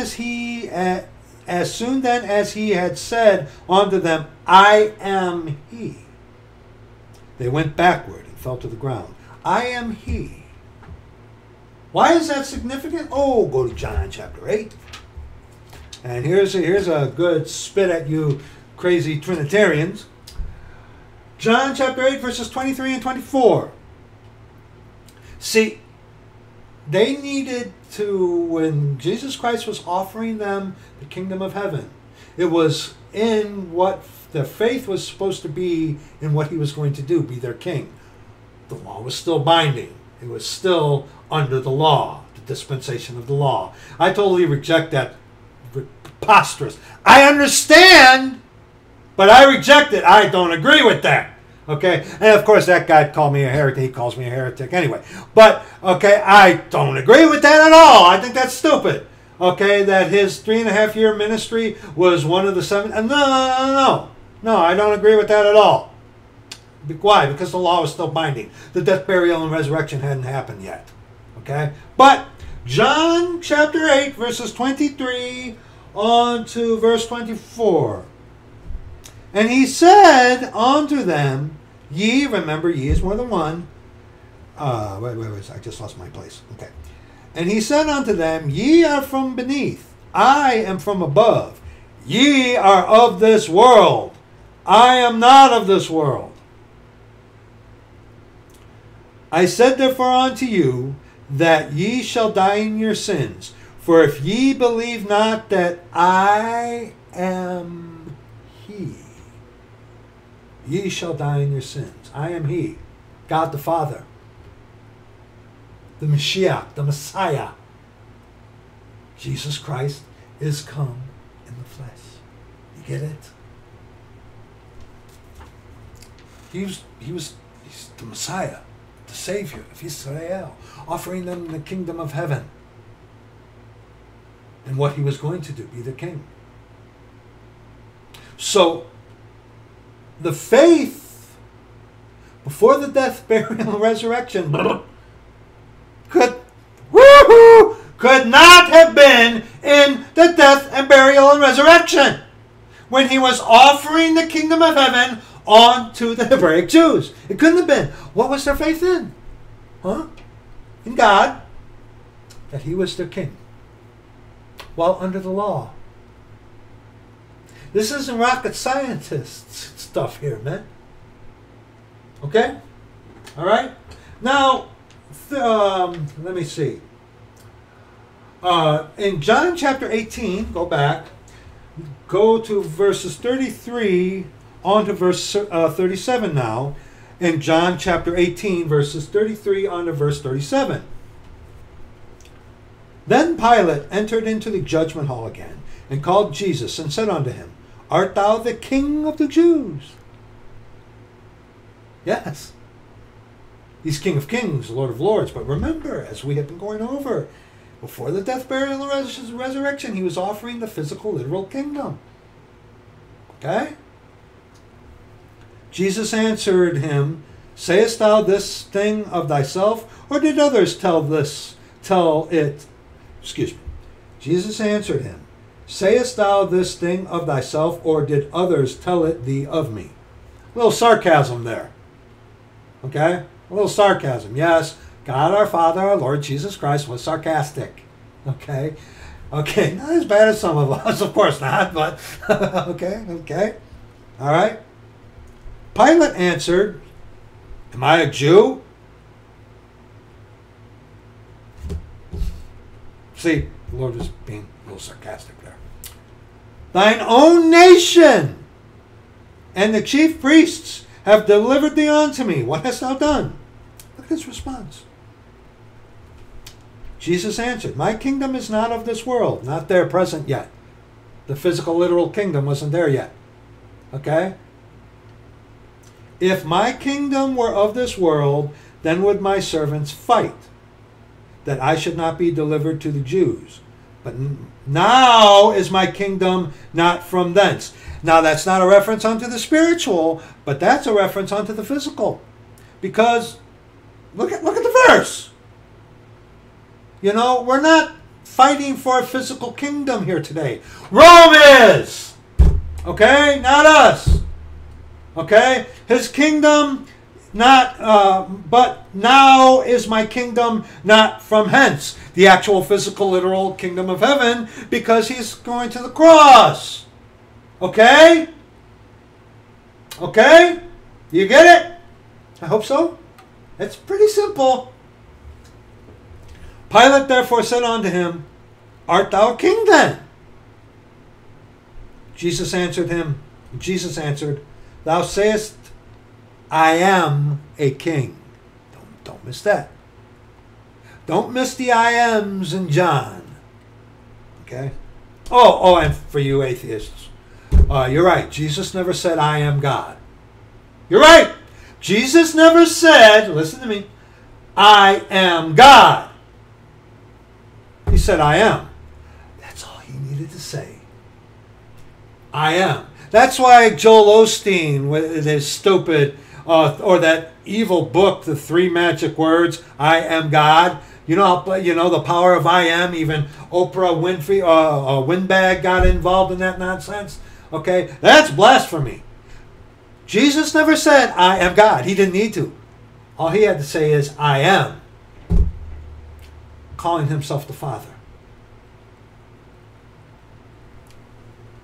So when you're in the book of John in the Authorized Version, don't ever miss the I ams. You know what you do? To be good for you, get one of these gel thingies and mark individually the I ams. You should do that sometime, brother.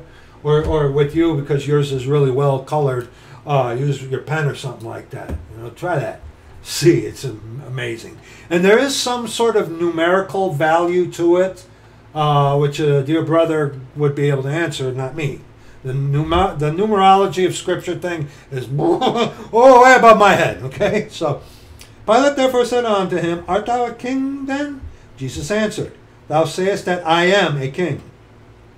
To this end was I born, and for this cause came I into the world, that I should bear witness unto the truth. Everyone that is of the truth heareth my voice. Pilate saith unto him, what is truth? Jesus Christ, he is the way, the truth, and the life. No man cometh unto the Father but by him. He was going to go to the cross, but he still hadn't died, buried, and rose again, according to the Scripture, he said. He was bleeding like a stuck pig. We already read about that in Isaiah 53. But he didn't go to the cross yet.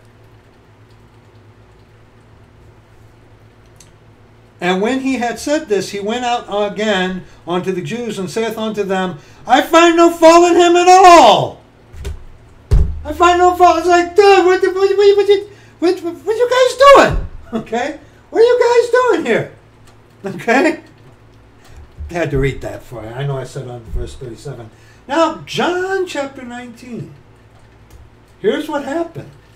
The guys who had eyes, who were supposed to see, John 19 verses 8 on to verse 15. When Pilate therefore heard that saying, he was the more afraid, and went again into the judgment hall, and saith unto Jesus, whence art thou? But Jesus gave him no answer. Then saith Pilate unto him, Speakest thou not unto me? Knowest thou not that I have power to crucify thee and have power to release thee? Pilate didn't know what he was talking about. He didn't. I mean, he really didn't. He thought he did. He's like, scratch it, keep reading.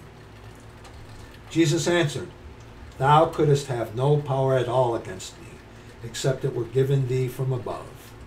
Therefore he that delivered me unto thee hath the greater sin. Yes, because they should have known. They had the prophecy of Isaiah 53. It wasn't Isaiah 53 back then. You're right, okay? But they had it, okay? They had it. They had the scriptures. But they didn't get it. Hence, they delivered their king. Prophesied as it was to happen that way. Okay? That's why he says, Thou couldst have no power at all against me. He was wounded for our transgressions. When he sees the anguish of his soul, he'll be satisfied. I just realized that. Okay? Therefore, he that delivered me unto thee hath the greater sin. You shall be as gods, knowing, then your eyes shall be open, and ye shall be as gods, knowing good and evil. Are we blind too? Yeah. If you were blind, you'd have no sin. But now you say you see, therefore your sin remains. Do you get it? Come on, man. That's that's.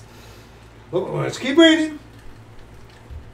And from thenceforth, Pilate sought to release him, but the Jews cried out, saying, If thou, look at this manipulation tactic, if thou let this man go, thou art not Caesar's friend.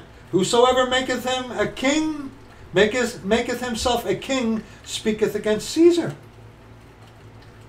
When Pilate therefore heard that saying, he brought Jesus forth, and sat down in the judgment seat in a place that is called the pavement, but in the Hebrew, Gabbatha.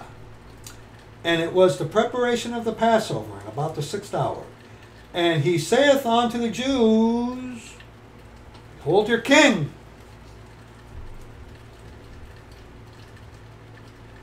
Yeah, you want sin. Yeah, you are your own God. You are your own standard. But they cried out, Away with him! Away with him! Crucify him! Pilate saith unto them, Shall I crucify your king? King of the Jews. Lord of Lords, King of Kings, yes. King of the Jews, to the Jew first. I think we categorically have proven that to you so far. Ye shall be as gods, knowing good and evil.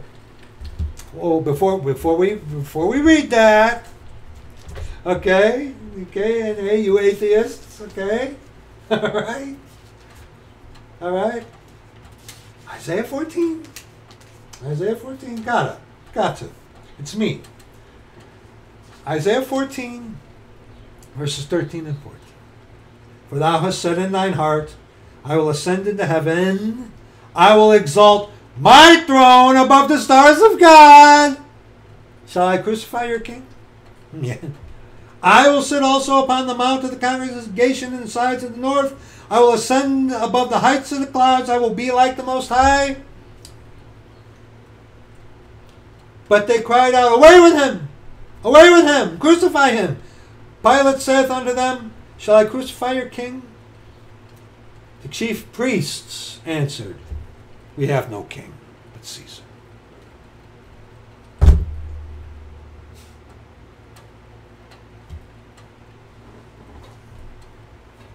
There you go, man. John chapter 1, just one verse. John chapter 1, one verse, verse 29. The next day John seeth Jesus coming unto him, and saith, Behold, the Lamb of God, which taketh away the sin of the world. Why did we look at that, Brad? Why did we look at that? Genesis chapter 22. See, before the death, burial, and resurrection, he came offering the physical, literal kingdom of heaven unto the Hebraic Jewish people. The prophesied that he was going to die, but he came to die to make reconciliation for sin. Okay, the Lamb that taketh away the sin of the world. Genesis 22, just one verse. Verse 8. Genesis 22, verse 8. And Abraham said, my son, God will provide himself a lamb. Just lost my place. And Abraham said, my son, God will provide himself a lamb for a burnt offering. So they went both of them together. Himself. He himself. Who was on the cross? See, son, whoever you were about that question you asked me about how he's on the throne and the lamb, that it's you know, okay? How is God the Father in heaven yet on the cross? How is God the Father in heaven yet on the earth in the Garden of Gethsemane? Okay? Okay? God will provide himself a lamb. Okay? All right? Now, after the death, burial, and resurrection, the gospel, 1 Corinthians chapter 15, verses 1 on to verse 4. Moreover, brethren, I declare unto you the gospel which I preached unto you, which also ye have received, and wherein ye stand, by which also ye are saved, if ye keep in memory what I preached unto you, unless ye have believed in vain, like the easy believest people. For I delivered unto you first of all that which I also received. They weren't looking forward to the cross, okay? How that Christ died for our sins, according to the Scriptures, and that he was buried, and that he rose again the third day, according to the Scriptures. Well, what about the blood? What about the... Someone, what's the gospel? Go to there. Then expound on it, okay? Okay, you talk about people straining at a net and swallowing a camel. Okay? Now, let's go now to John chapter 3. Because you're probably wondering, it's like, Brad, we haven't gotten... No, we had to go through that to demonstrate to you without a shadow of a doubt what was going on. Okay? Now that we know this, now that we have demonstrated it through Scripture, now, John chapter 3, verses 5 on to verse 21. Jesus answered, talking to Nicodemus, a master of Israel, okay? Jesus answered, verily, verily, I say unto thee, singular, except a man be born of water, naturally born, we're all born of water. This has nothing to do with water baptism, you satanic heretic. Okay? Nothing to do with water baptism, Catholic. Pentecostal. Okay, what's the Robertson guy? Church of Christ. Okay? When you come out of the matrix, when the matrix of the woman, okay, not Keanu Reeves, the water breaks. Okay? That's what this is talking about. Jesus answered, verily, verily, I say unto thee, except a man be born of water, mankind, and the Spirit, he cannot enter into the kingdom of God. Okay? That which is born of flesh is flesh. That which is born of the capital S Spirit, the Lord himself, is lowercase s, Spirit. So also this shows us that Fluffy isn't going to be in heaven with you. Fritz isn't going to be in heaven with you. Zena is not going to be in heaven with you. Mankind was made in the image of God. We have a spirit, we have a soul, we have a body. God has a spirit, soul, and body. Animals don't.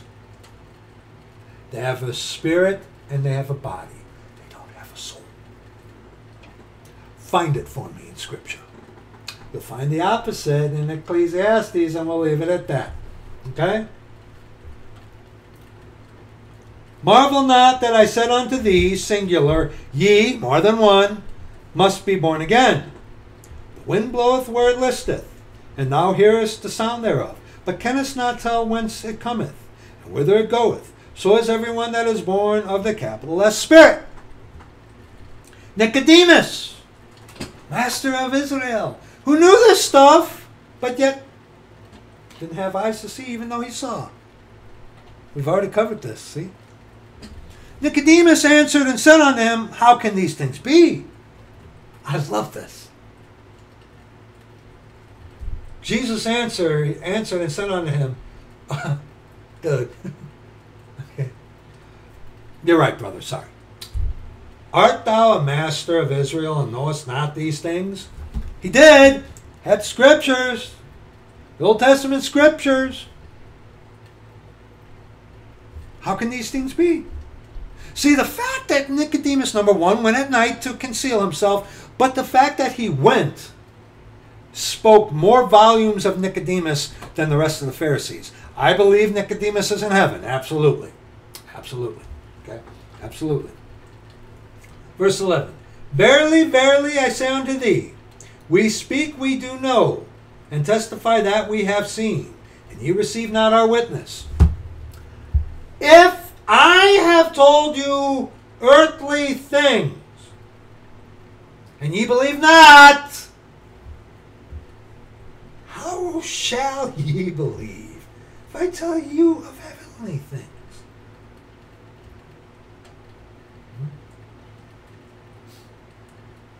If you don't believe that you've done wrong in your life, how are you ever going to be able to even have the grasping concept to believe in something bigger than yourself? Atheist. And no man hath ascended up to heaven, but he that came down from heaven, even the Son of Man, which is in heaven. That whosoever believeth in him should not perish, but have eternal life. Now, when you read in the book of Revelation, chapter 20, about the kingdom of heaven, okay, the Lord Jesus Christ is on the earth. The dispensation after the kingdom of heaven is eternity, hence eternal life. Okay? All right? Question. Did the death, come on, did the death, burial, and resurrection happen yet? So were the believing in him as the Lamb, which they did not know of, or that he, number one, he's talking to a Jew, Nicodemus.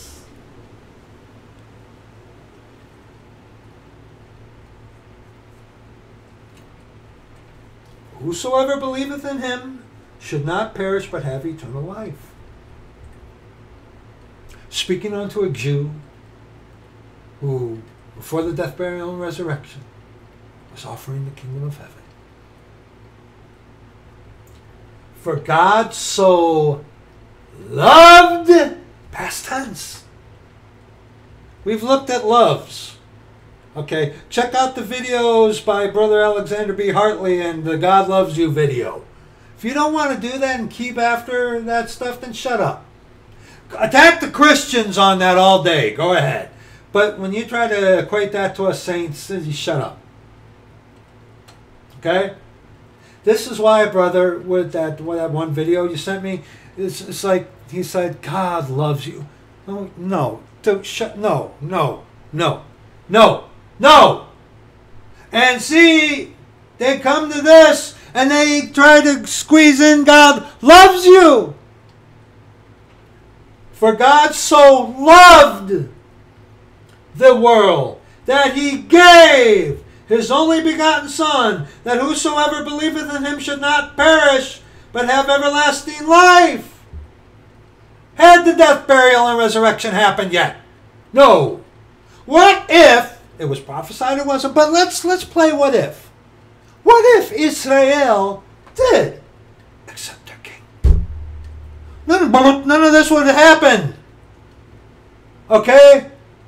Kingdom of heaven would have started right there. Okay?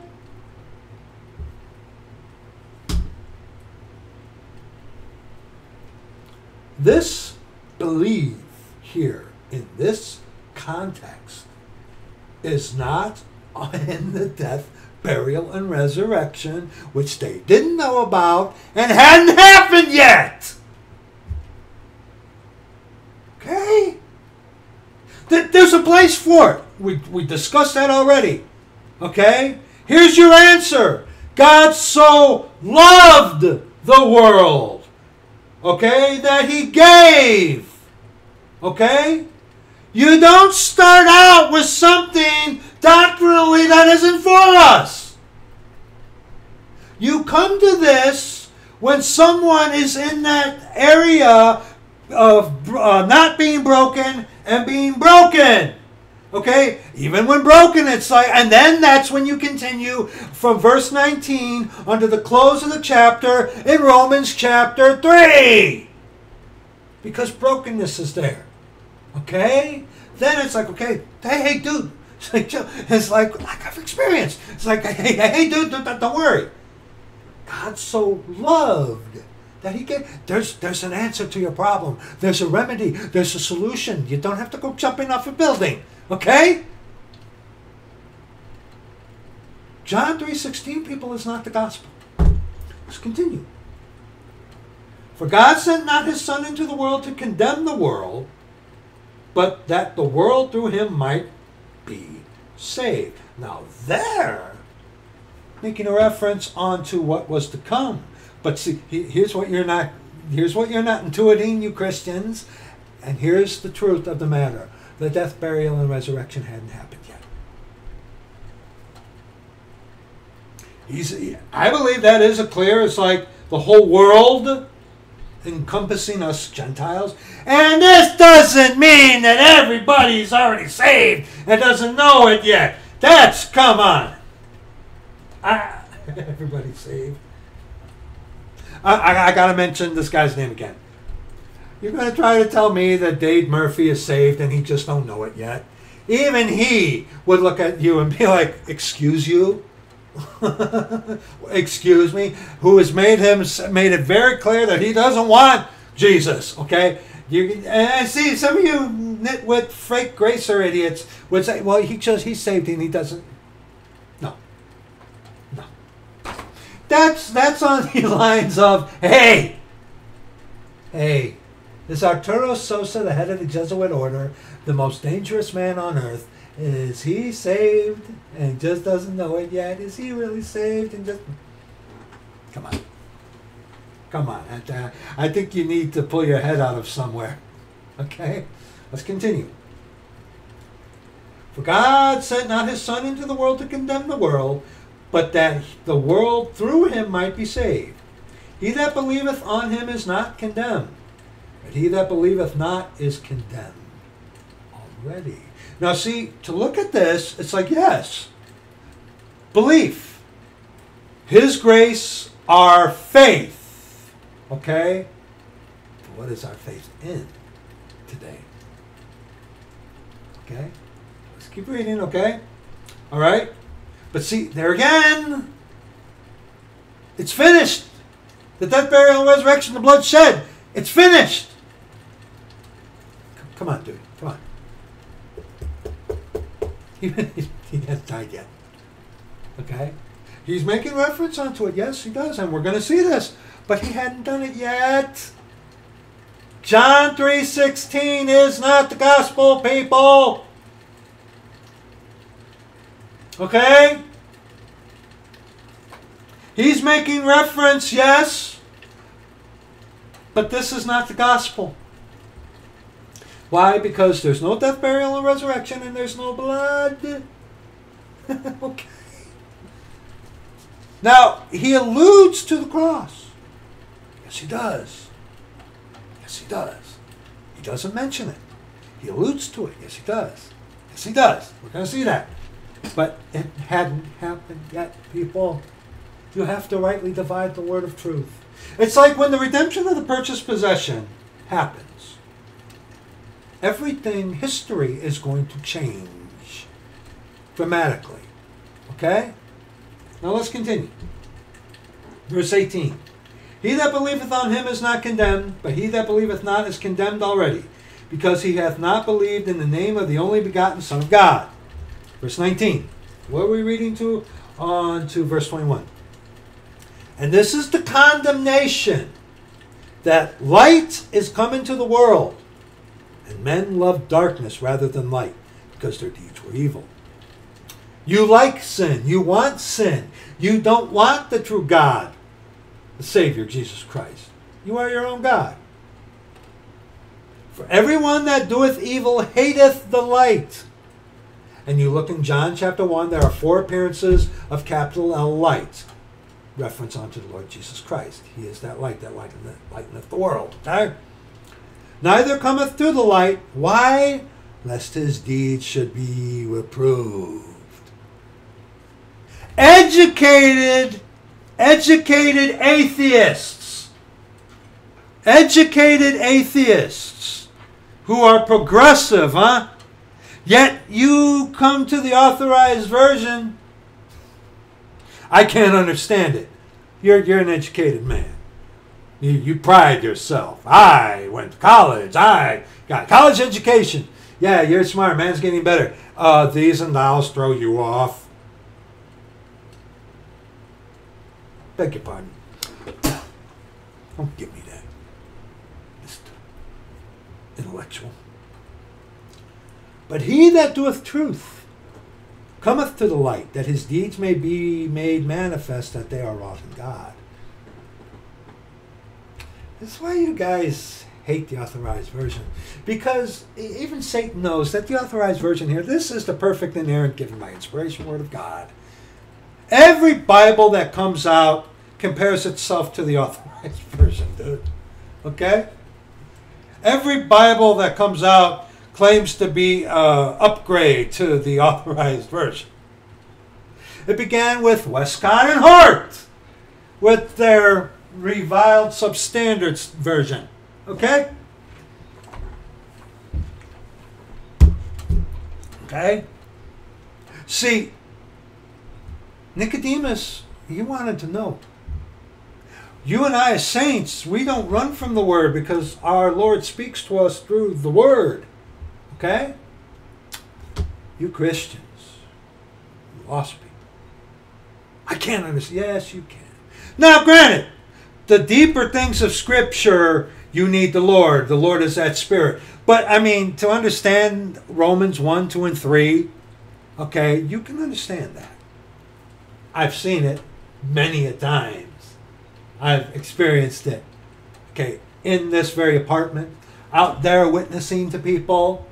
Okay, when the light comes on, lost people can understand Romans 1, 2, and 3. Oh, yeah, you can. Oh, yeah, you can. The deeper things of Scripture, no, you're not going to get. You need the Lord, the Spirit of truth. He will guide you into all truth. But things like Romans 1, 2, and 3, you can get it. I've seen it. Don't tell me, I can't. Yeah, you can. You just don't want to. You just don't want to, dude. Okay? And look at Luke 19 again. What was Luke 19, verses 12 on to verse 14? Luke 19, verses 12 on to verse 14.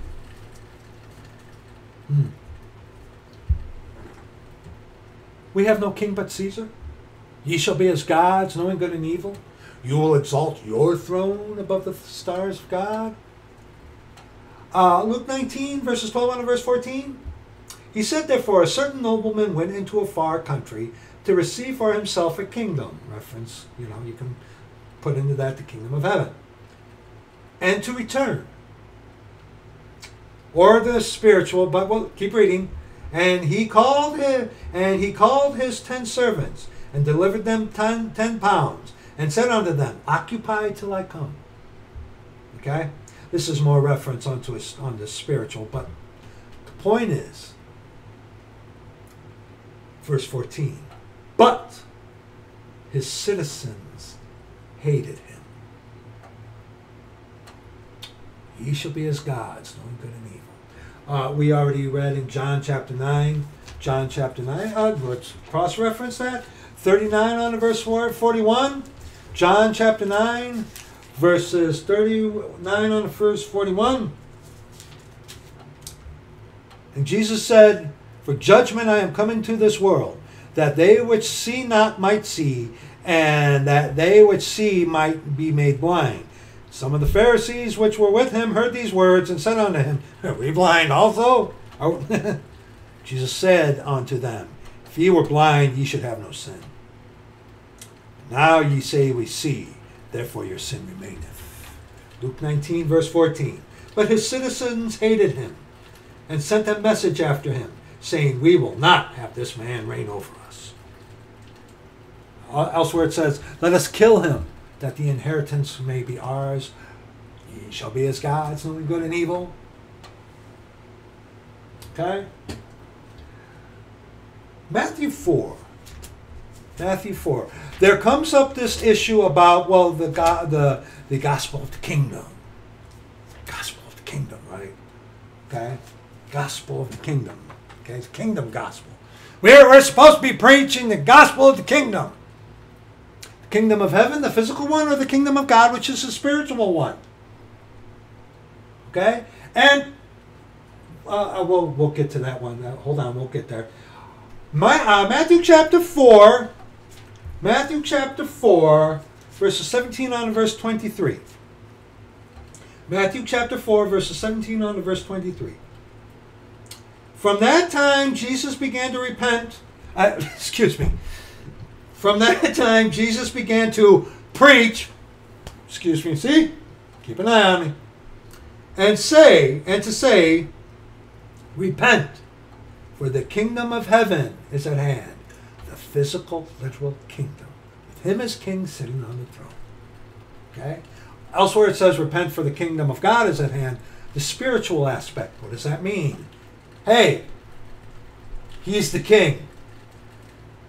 Better believe that's the king that was prophesied to come to you. Under the law. Okay? You read Romans chapter 8 and Galatians 3 or 4, where he was made of a woman, made under the law. Jesus Christ is come in the flesh, okay? All right, the law is still binding. And Jesus went by the Sea of Galilee, and Jesus walking by the Sea of Galilee saw 2 brethren, Shimon called Peter, and Andrew his brother, casting the net into the sea, for they were fishers. And he saith unto them, Follow me, and I will make you fishers of men. And they straightway left their nets and followed him. And going on from thence, he saw other 2 brethren. Now this one doesn't have the pronunciation, but it's 3 syllables. James the son of Zebedee, or Zebedee, 3 syllables, the syllable thing, brother. And John his brother, in a ship with Zebedee, their father, mending their nets. And he called them. And they immediately left the ship and their father and followed him. And Jesus went about all Galilee, teaching in their synagogues and preaching the gospel of the kingdom. What kingdom? The physical, literal kingdom of heaven. Okay? Starts with Matthew for a reason. Okay? Not because the Satanic Catholic Church had it that way. They would have it to be marked so they can twist it. The Lord chose Matthew because Jesus came first to the circumcision, the lost sheep of the house of Israel, offering them the physical, literal kingdom of heaven. People! And see, Israel had to believe that he is the Mashiach, the son of David, the king of Israel, the king of the Jews. Okay? Hence, kingdom of God. And after the death, burial, and resurrection, the kingdom of God. Spiritual. This isn't rocket scientist stuff here. Okay? All right? And Jesus went about all Galilee, teaching in their synagogues and preaching the gospel of the kingdom and healing all manner of sickness and all manner of disease among the people. Why? Because the Jews require a sign. Matthew chapter 9. Matthew chapter 9, verses 32 on to verse 35. Matthew chapter 9, verses 32 on to verse 35. And they went out. I'm in the right place, right? Yes. And they went out. As they went out, behold, they brought to him a dumb man possessed with the devil. And when the devil was cast out, the dumb spake. Dumb mean obviously not being able to speak. And the multitudes marveled, saying, it was never so seen in Israel. But the Pharisees said, he casteth out devils through the prince of the devils. Now, blasphemy of the Holy Ghost, blasphemy of the Holy Spirit, whatever. Okay, the Holy Ghost, and the Lord is that Spirit, okay? Blasphemy of the Holy Ghost is only mentioned by the Lord Jesus and is only applicable when Jesus Christ is physically present on the earth, as he will be during the kingdom of heaven, okay? And Jesus went about all their cities and villages, teaching in their synagogues and preaching the gospel of the kingdom. What kingdom? Kingdom of heaven. Okay? And healing every sickness and every disease among the people. Okay? Among the people. On to verse 35. Okay? Kingdom of heaven. Okay? Now, Matthew 24. Matthew 24. Okay? And people who tell you that Christians are going through the great tribulation don't rightly divide the word of truth. Matthew chapter 24 is, number one, the Lord talking to the Jews. Okay? Doctrinally. Still under the law. Still in the Old Testament. Describing the time of Jacob's trouble. Which is for Jacob. Who's Jacob? Israel. Okay? Matthew 24, verses 33 on to verse 6. And as he sat upon the Mount of Olives, the disciples came unto him privately, saying, tell us. Tell who? He was sent to who? Only the Jews. The Hebraic Jews. Tell us, the Jews. When shall these things be? And what shall be the sign? The Jews require a sign of thy coming, second coming. He was obviously right there. Okay? And the end of the world. Okay? And there will be a second earth, a new earth. Okay? All right? That's Revelation 21 or 22. Okay? And Jesus answered and said unto them, take heed that no man deceive you. For many shall come in my name, saying, I am Christ, anointed one, and shall deceive many. Okay? And whether we on verse 6, okay? Ye shall hear of wars and rumors of wars. See that ye be not troubled. For all these things must come to pass, but the end is not yet. Okay? He's speaking on to the Jews, telling them about the time of Jacob's trouble. And see, in Luke, where something similar is that, he's explaining the kingdom of God, the spiritual, before the death, burial, and resurrection. Okay? This isn't difficult. This isn't difficult. Now, while we're in Matthew 24, verses 13 and 14, here's the difference. See, today, in this dispensation, after the death, burial, and resurrection, bloodshed on the cross, when you go the elected way of the cross, and the cross is death, okay, the significance of the cross, okay, writing this down, okay, significance of the cross, okay, the cross is death, Okay? Today, in this dispensation, we don't have to endure to the end. Why? Because we're once saved, always saved. We're sealed until the day of redemption. We do not have to endure to the end. But see, during the time of Jacob's trouble, where eternal security will not be there except for the 144,000 Hebraic Jews, eternal security is not there like it is here today. This is the only dispensation there that's like that, except for the 144,000 Jews during the time of Jacob's trouble. Okay? We do not have to endure to the end to be saved for anything today. To be absent from the body is to be present with the Lord. We're seated with the Lord in heavenly places already. Okay? So, when you come to Matthew 24 and read 13 and 14, but he that shall endure unto the end, the same shall be saved. We don't have to endure unto the end today at all to be saved, because we're sealed until the day of redemption. The dispensation has changed. During the time of Jacob's trouble, they're going to have to endure to the end. What's the end? Jesus Christ comes back, the second coming.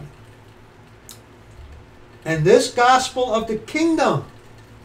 What kingdom? Well, see, okay, with what we've gone through, you ought to be able to figure this out, okay?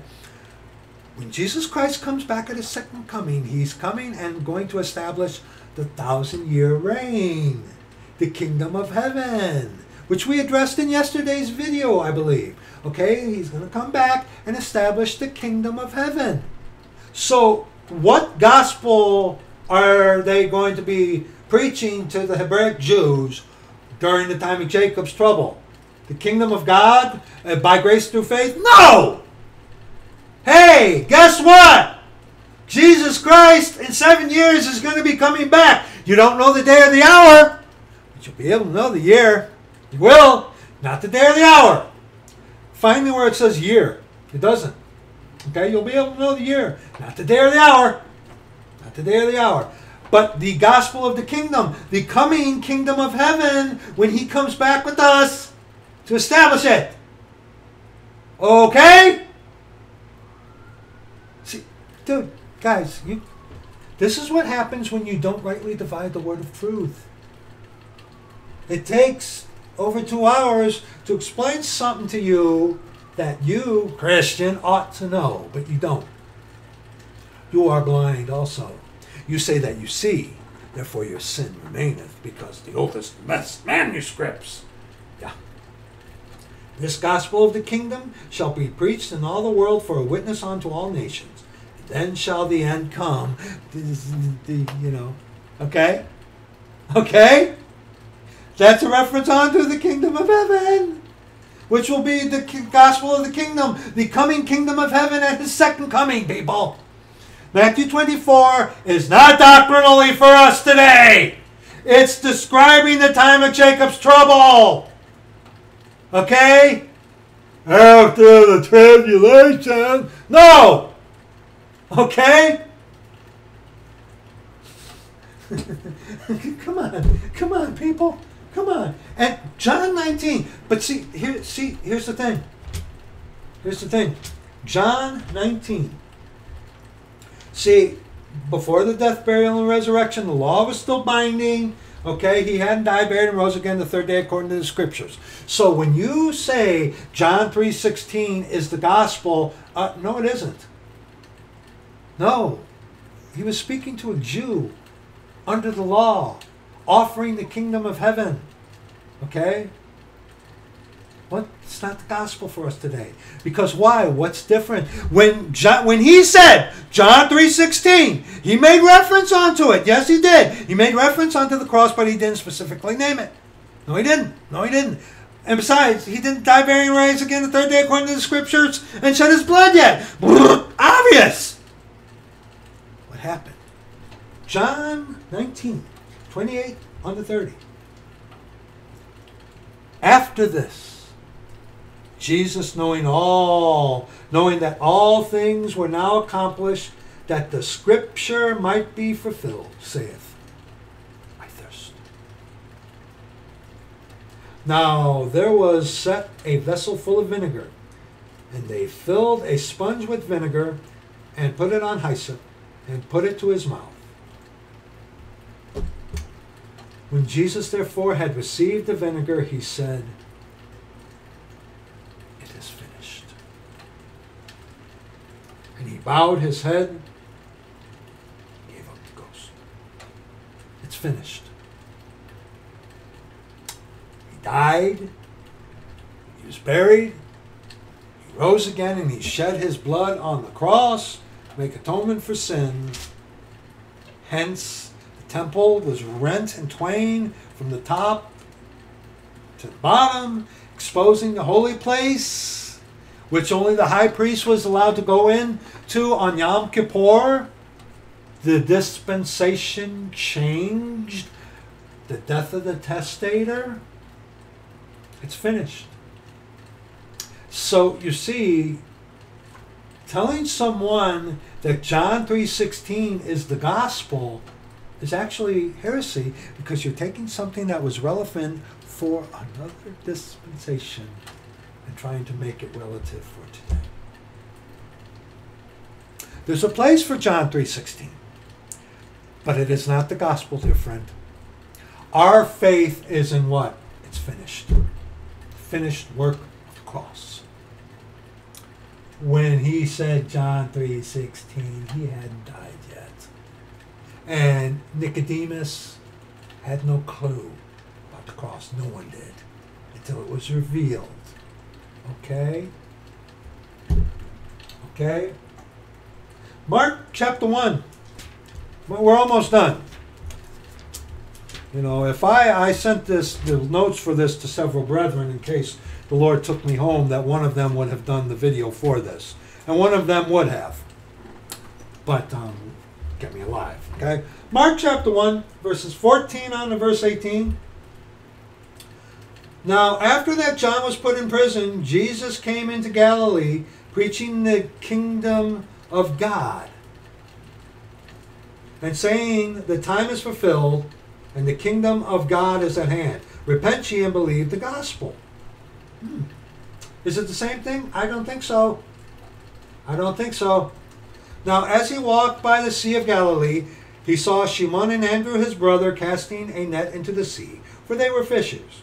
And Jesus sent unto them, Come ye after me, and I will make you to become fishers of men.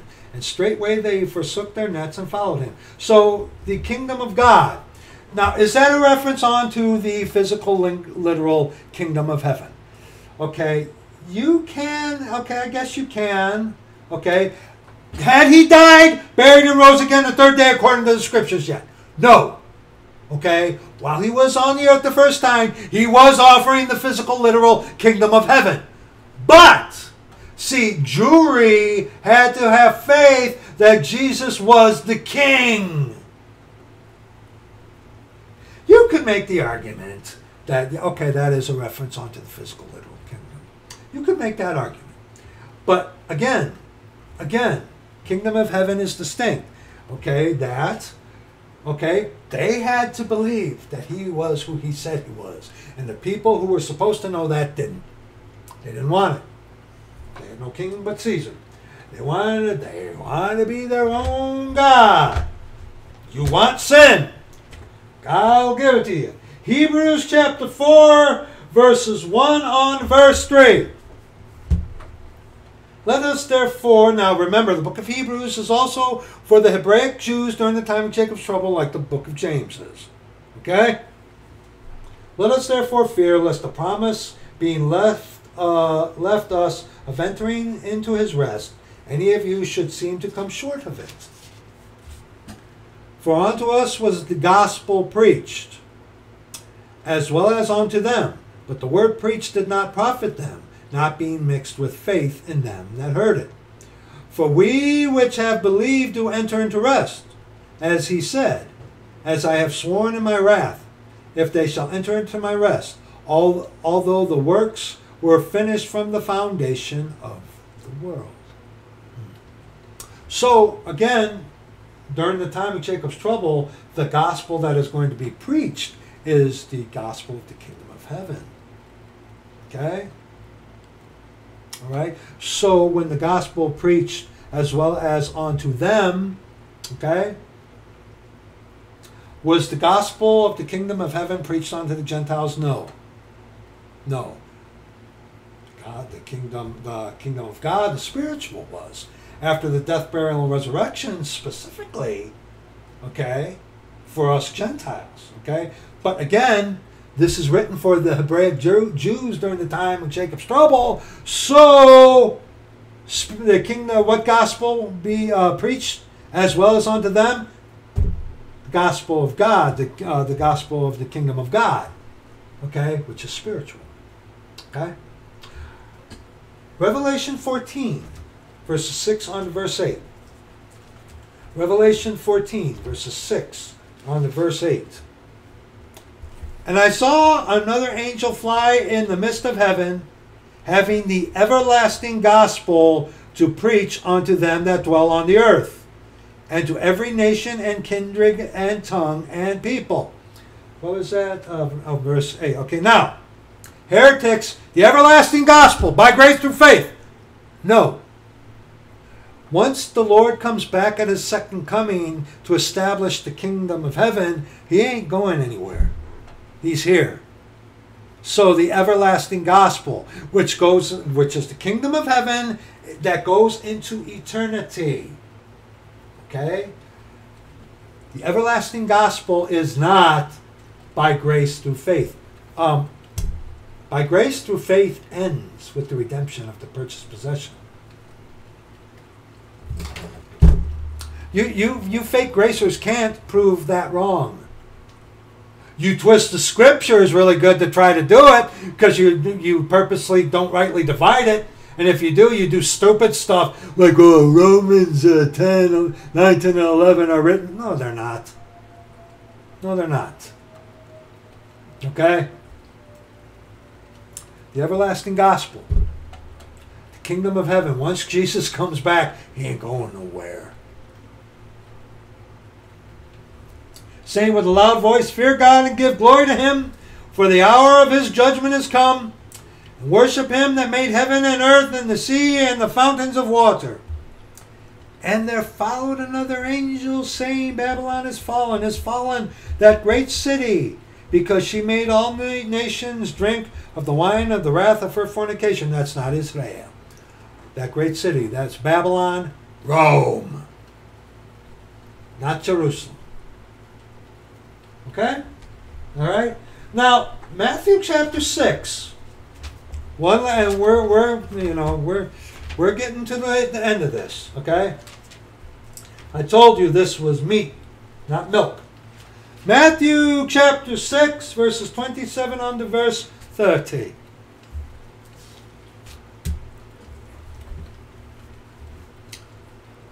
Kingdom of heaven, 1,000-year reign.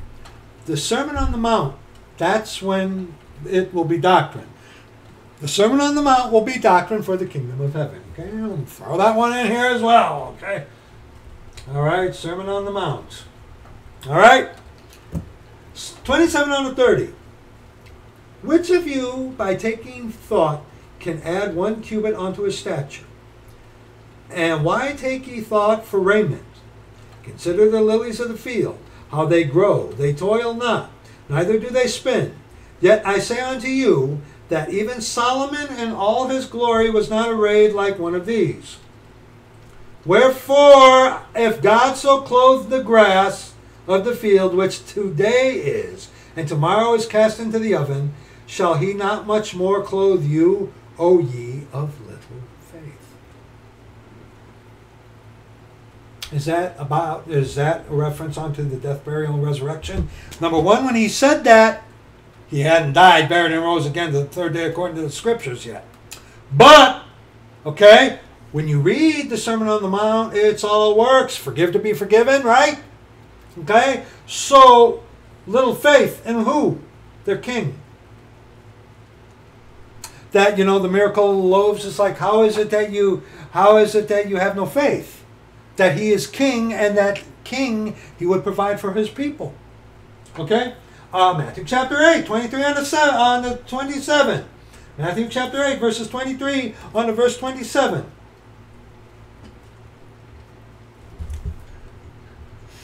And when he was entered into a ship, his disciples followed him. And behold, there arose a great tempest in the sea, insomuch that the ship was covered with the waves, but he was asleep. And his disciples came to him and awoke him, saying, Lord, save us, we perish. And he saith unto them, Why are ye fearful, O ye of little faith? Was that in the death, burial, and resurrection? No. The king was asleep on a pillow. The king, Jesus Christ, is come in the flesh. God the Father was right there, the Mashiach. They're like, we're going to die, we're going to die. And he's like, what? And he said unto them, Why are ye so fearful, O ye of little faith? Then he arose and rebuked the winds and the sea, and there was a great calm. Look at this verse. Say they were looking forward to the cross, huh? But the men marveled, saying, What manner of man is this, that even the winds and the sea obey him? Oh, he's God the Father. But they were looking forward to the cross. Come on, man. Come on.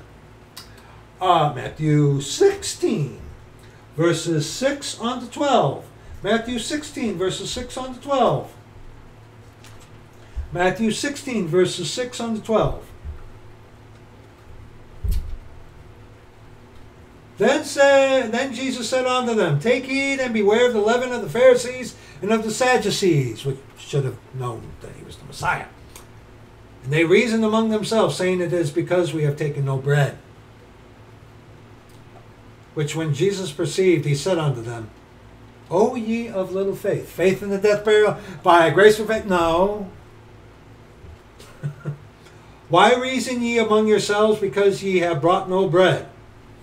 Do ye not yet understand, neither remember the 5 loaves of the 5,000, and how many baskets ye took up? Neither the 7 loaves of the 4,000, and how many baskets ye took up? What does that mean? It's like, dude, as king, he will provide for his people miraculously if he needs to. Okay? And remember, the kingdom of heaven is going to be all works and farming. Okay? If you don't go and worship him at the Feast of Tabernacles, you won't get rain, you won't get food, you won't get bread. Okay? He will be the provider as king. Okay? How is it that ye do not understand that I spake it not unto you concerning bread, that ye should beware of the leaven of the Pharisees and of the Sadducees? Okay? Little faith. Little faith in what? The death, burial, and resurrection? No. That he is king. Because the death, burial, and resurrection hadn't happened yet. It couldn't be by grace through faith, you idiot. Okay? Then understood they how that he bade them not beware of the leaven of bread, but of the doctrine of the Pharisees and of the Sadducees. Luke chapter 12. Okay? Luke chapter 12. Now, that aspect what I was telling you about, Luke chapter 12, okay? He came here under the law to fulfill the law, to be the death, burial, and resurrection, and the perfect sinless blood of the Lamb without blemish, shed on the cross. Okay, he was offering the physical kingdom of heaven unto the Hebraic Jewish people, but the Hebraic Jewish people needed to believe what? That he was their king. And the blind guy did. But those, the Pharisees and Sadducees, the educated ones, the ones who should have known, they didn't get it. Luke 19, 27 on to verse 30. Consider the lilies, how they grow. They toil not, they spin not. And yet I say unto you, that Solomon in all his glory was not arrayed like one of these. And if God so clothed the grass, which is today in the field, and tomorrow is cast into the oven, how much more will he clothe you, O ye of little faith? Again, the king will take care of his own. Okay? They had to have faith that he was their king. And Jewry rejected it. Individually is a different thing. Okay? Because under the law, he was still dealing with the nation. The death, burial, and resurrection, blood shed on the cross. Us Gentiles are grafted in now individually. And the time of Jacob's trouble, nationally, to the Jews. And seek not ye what ye shall eat, or what ye shall drink, neither be ye of doubtful mind. For all these things do the nations of the world seek after. And your Father knoweth that ye have need of these things. Let's read verse 31. But rather seek ye the kingdom of God, spiritual, and even in the Sermon on the Mount that distinction is made there, meaning a difference between the physical and the spiritual. Okay? And the spiritual is what we are preaching today. Okay? And all these things shall be added unto you. Okay? Go to Matthew chapter 6, and then we will be done. 31 on to verse 34. Matthew chapter 6, verses 31 on to verse 34.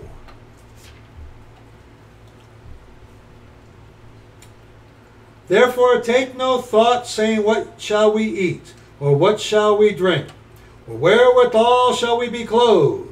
For after all these things do the Gentiles seek. And he was not sent unto the Gentiles while he was here at first. No, he wasn't. Okay? For your heavenly Father knoweth that ye have need of all these things. But seek ye first the kingdom of God. Spiritual. That you believe, that the Jews were to believe that the King, the Son of David, God the Father, Jesus Christ, is come in the flesh, is right there. Okay? That's what their faith was in. Not in the death, burial, and resurrection. Okay? Therefore, take therefore no thought for the morrow. For the morrow shall take thought for the things of itself. Sufficient unto the day is the evil thereof. Wherefore, if God so clothe the grass of the field, which today is, and tomorrow is cast into the oven, shall he not much more clothe you, O ye of little faith? Therefore take no thought, saying, what shall we eat, or what shall we drink, or wherewithal shall we be clothed? See, and there are some that will today come to this and say, well, hey, you don't need to work or do anything for the Lord. No, he said that in the context of the kingdom of heaven. People, dear Christians, John 3:16 is not the gospel. There's a place for John 3:16 in your testimony and witness. Yes, but it's not first, second, third, fourth, or fifth, or whatever. No, John 3:16 is not the gospel today. Okay, it isn't. It isn't. Okay, is it truth? Absolutely, but the context of it. He hadn't died, buried, and rose again the third day according to the scriptures, and he was offering the physical, literal kingdom of heaven unto the Hebraic Jewish people. And the Hebraic Jewish people as a nation needed to believe that he was who he said he was, and they didn't.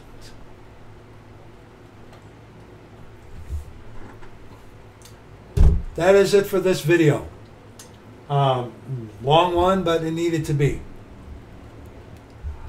Thank you for watching this if you do.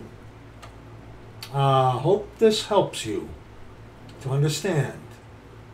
I really do. People, in the name of our Lord Jesus Christ, God our Father, you need to start rightly dividing the word of truth and stop lying to people. God doesn't love you. God so loved that he gave. That's the answer. Okay. And John 3:16 was said before he died, buried, and rose again, third day according to the scripture. That's going to be it. Thank you for watching this. If you do, keep us in your prayers, brethren. We covet your prayers. We need all the prayers and help we can get. We really do. Thank you. I love you. See you in the next video.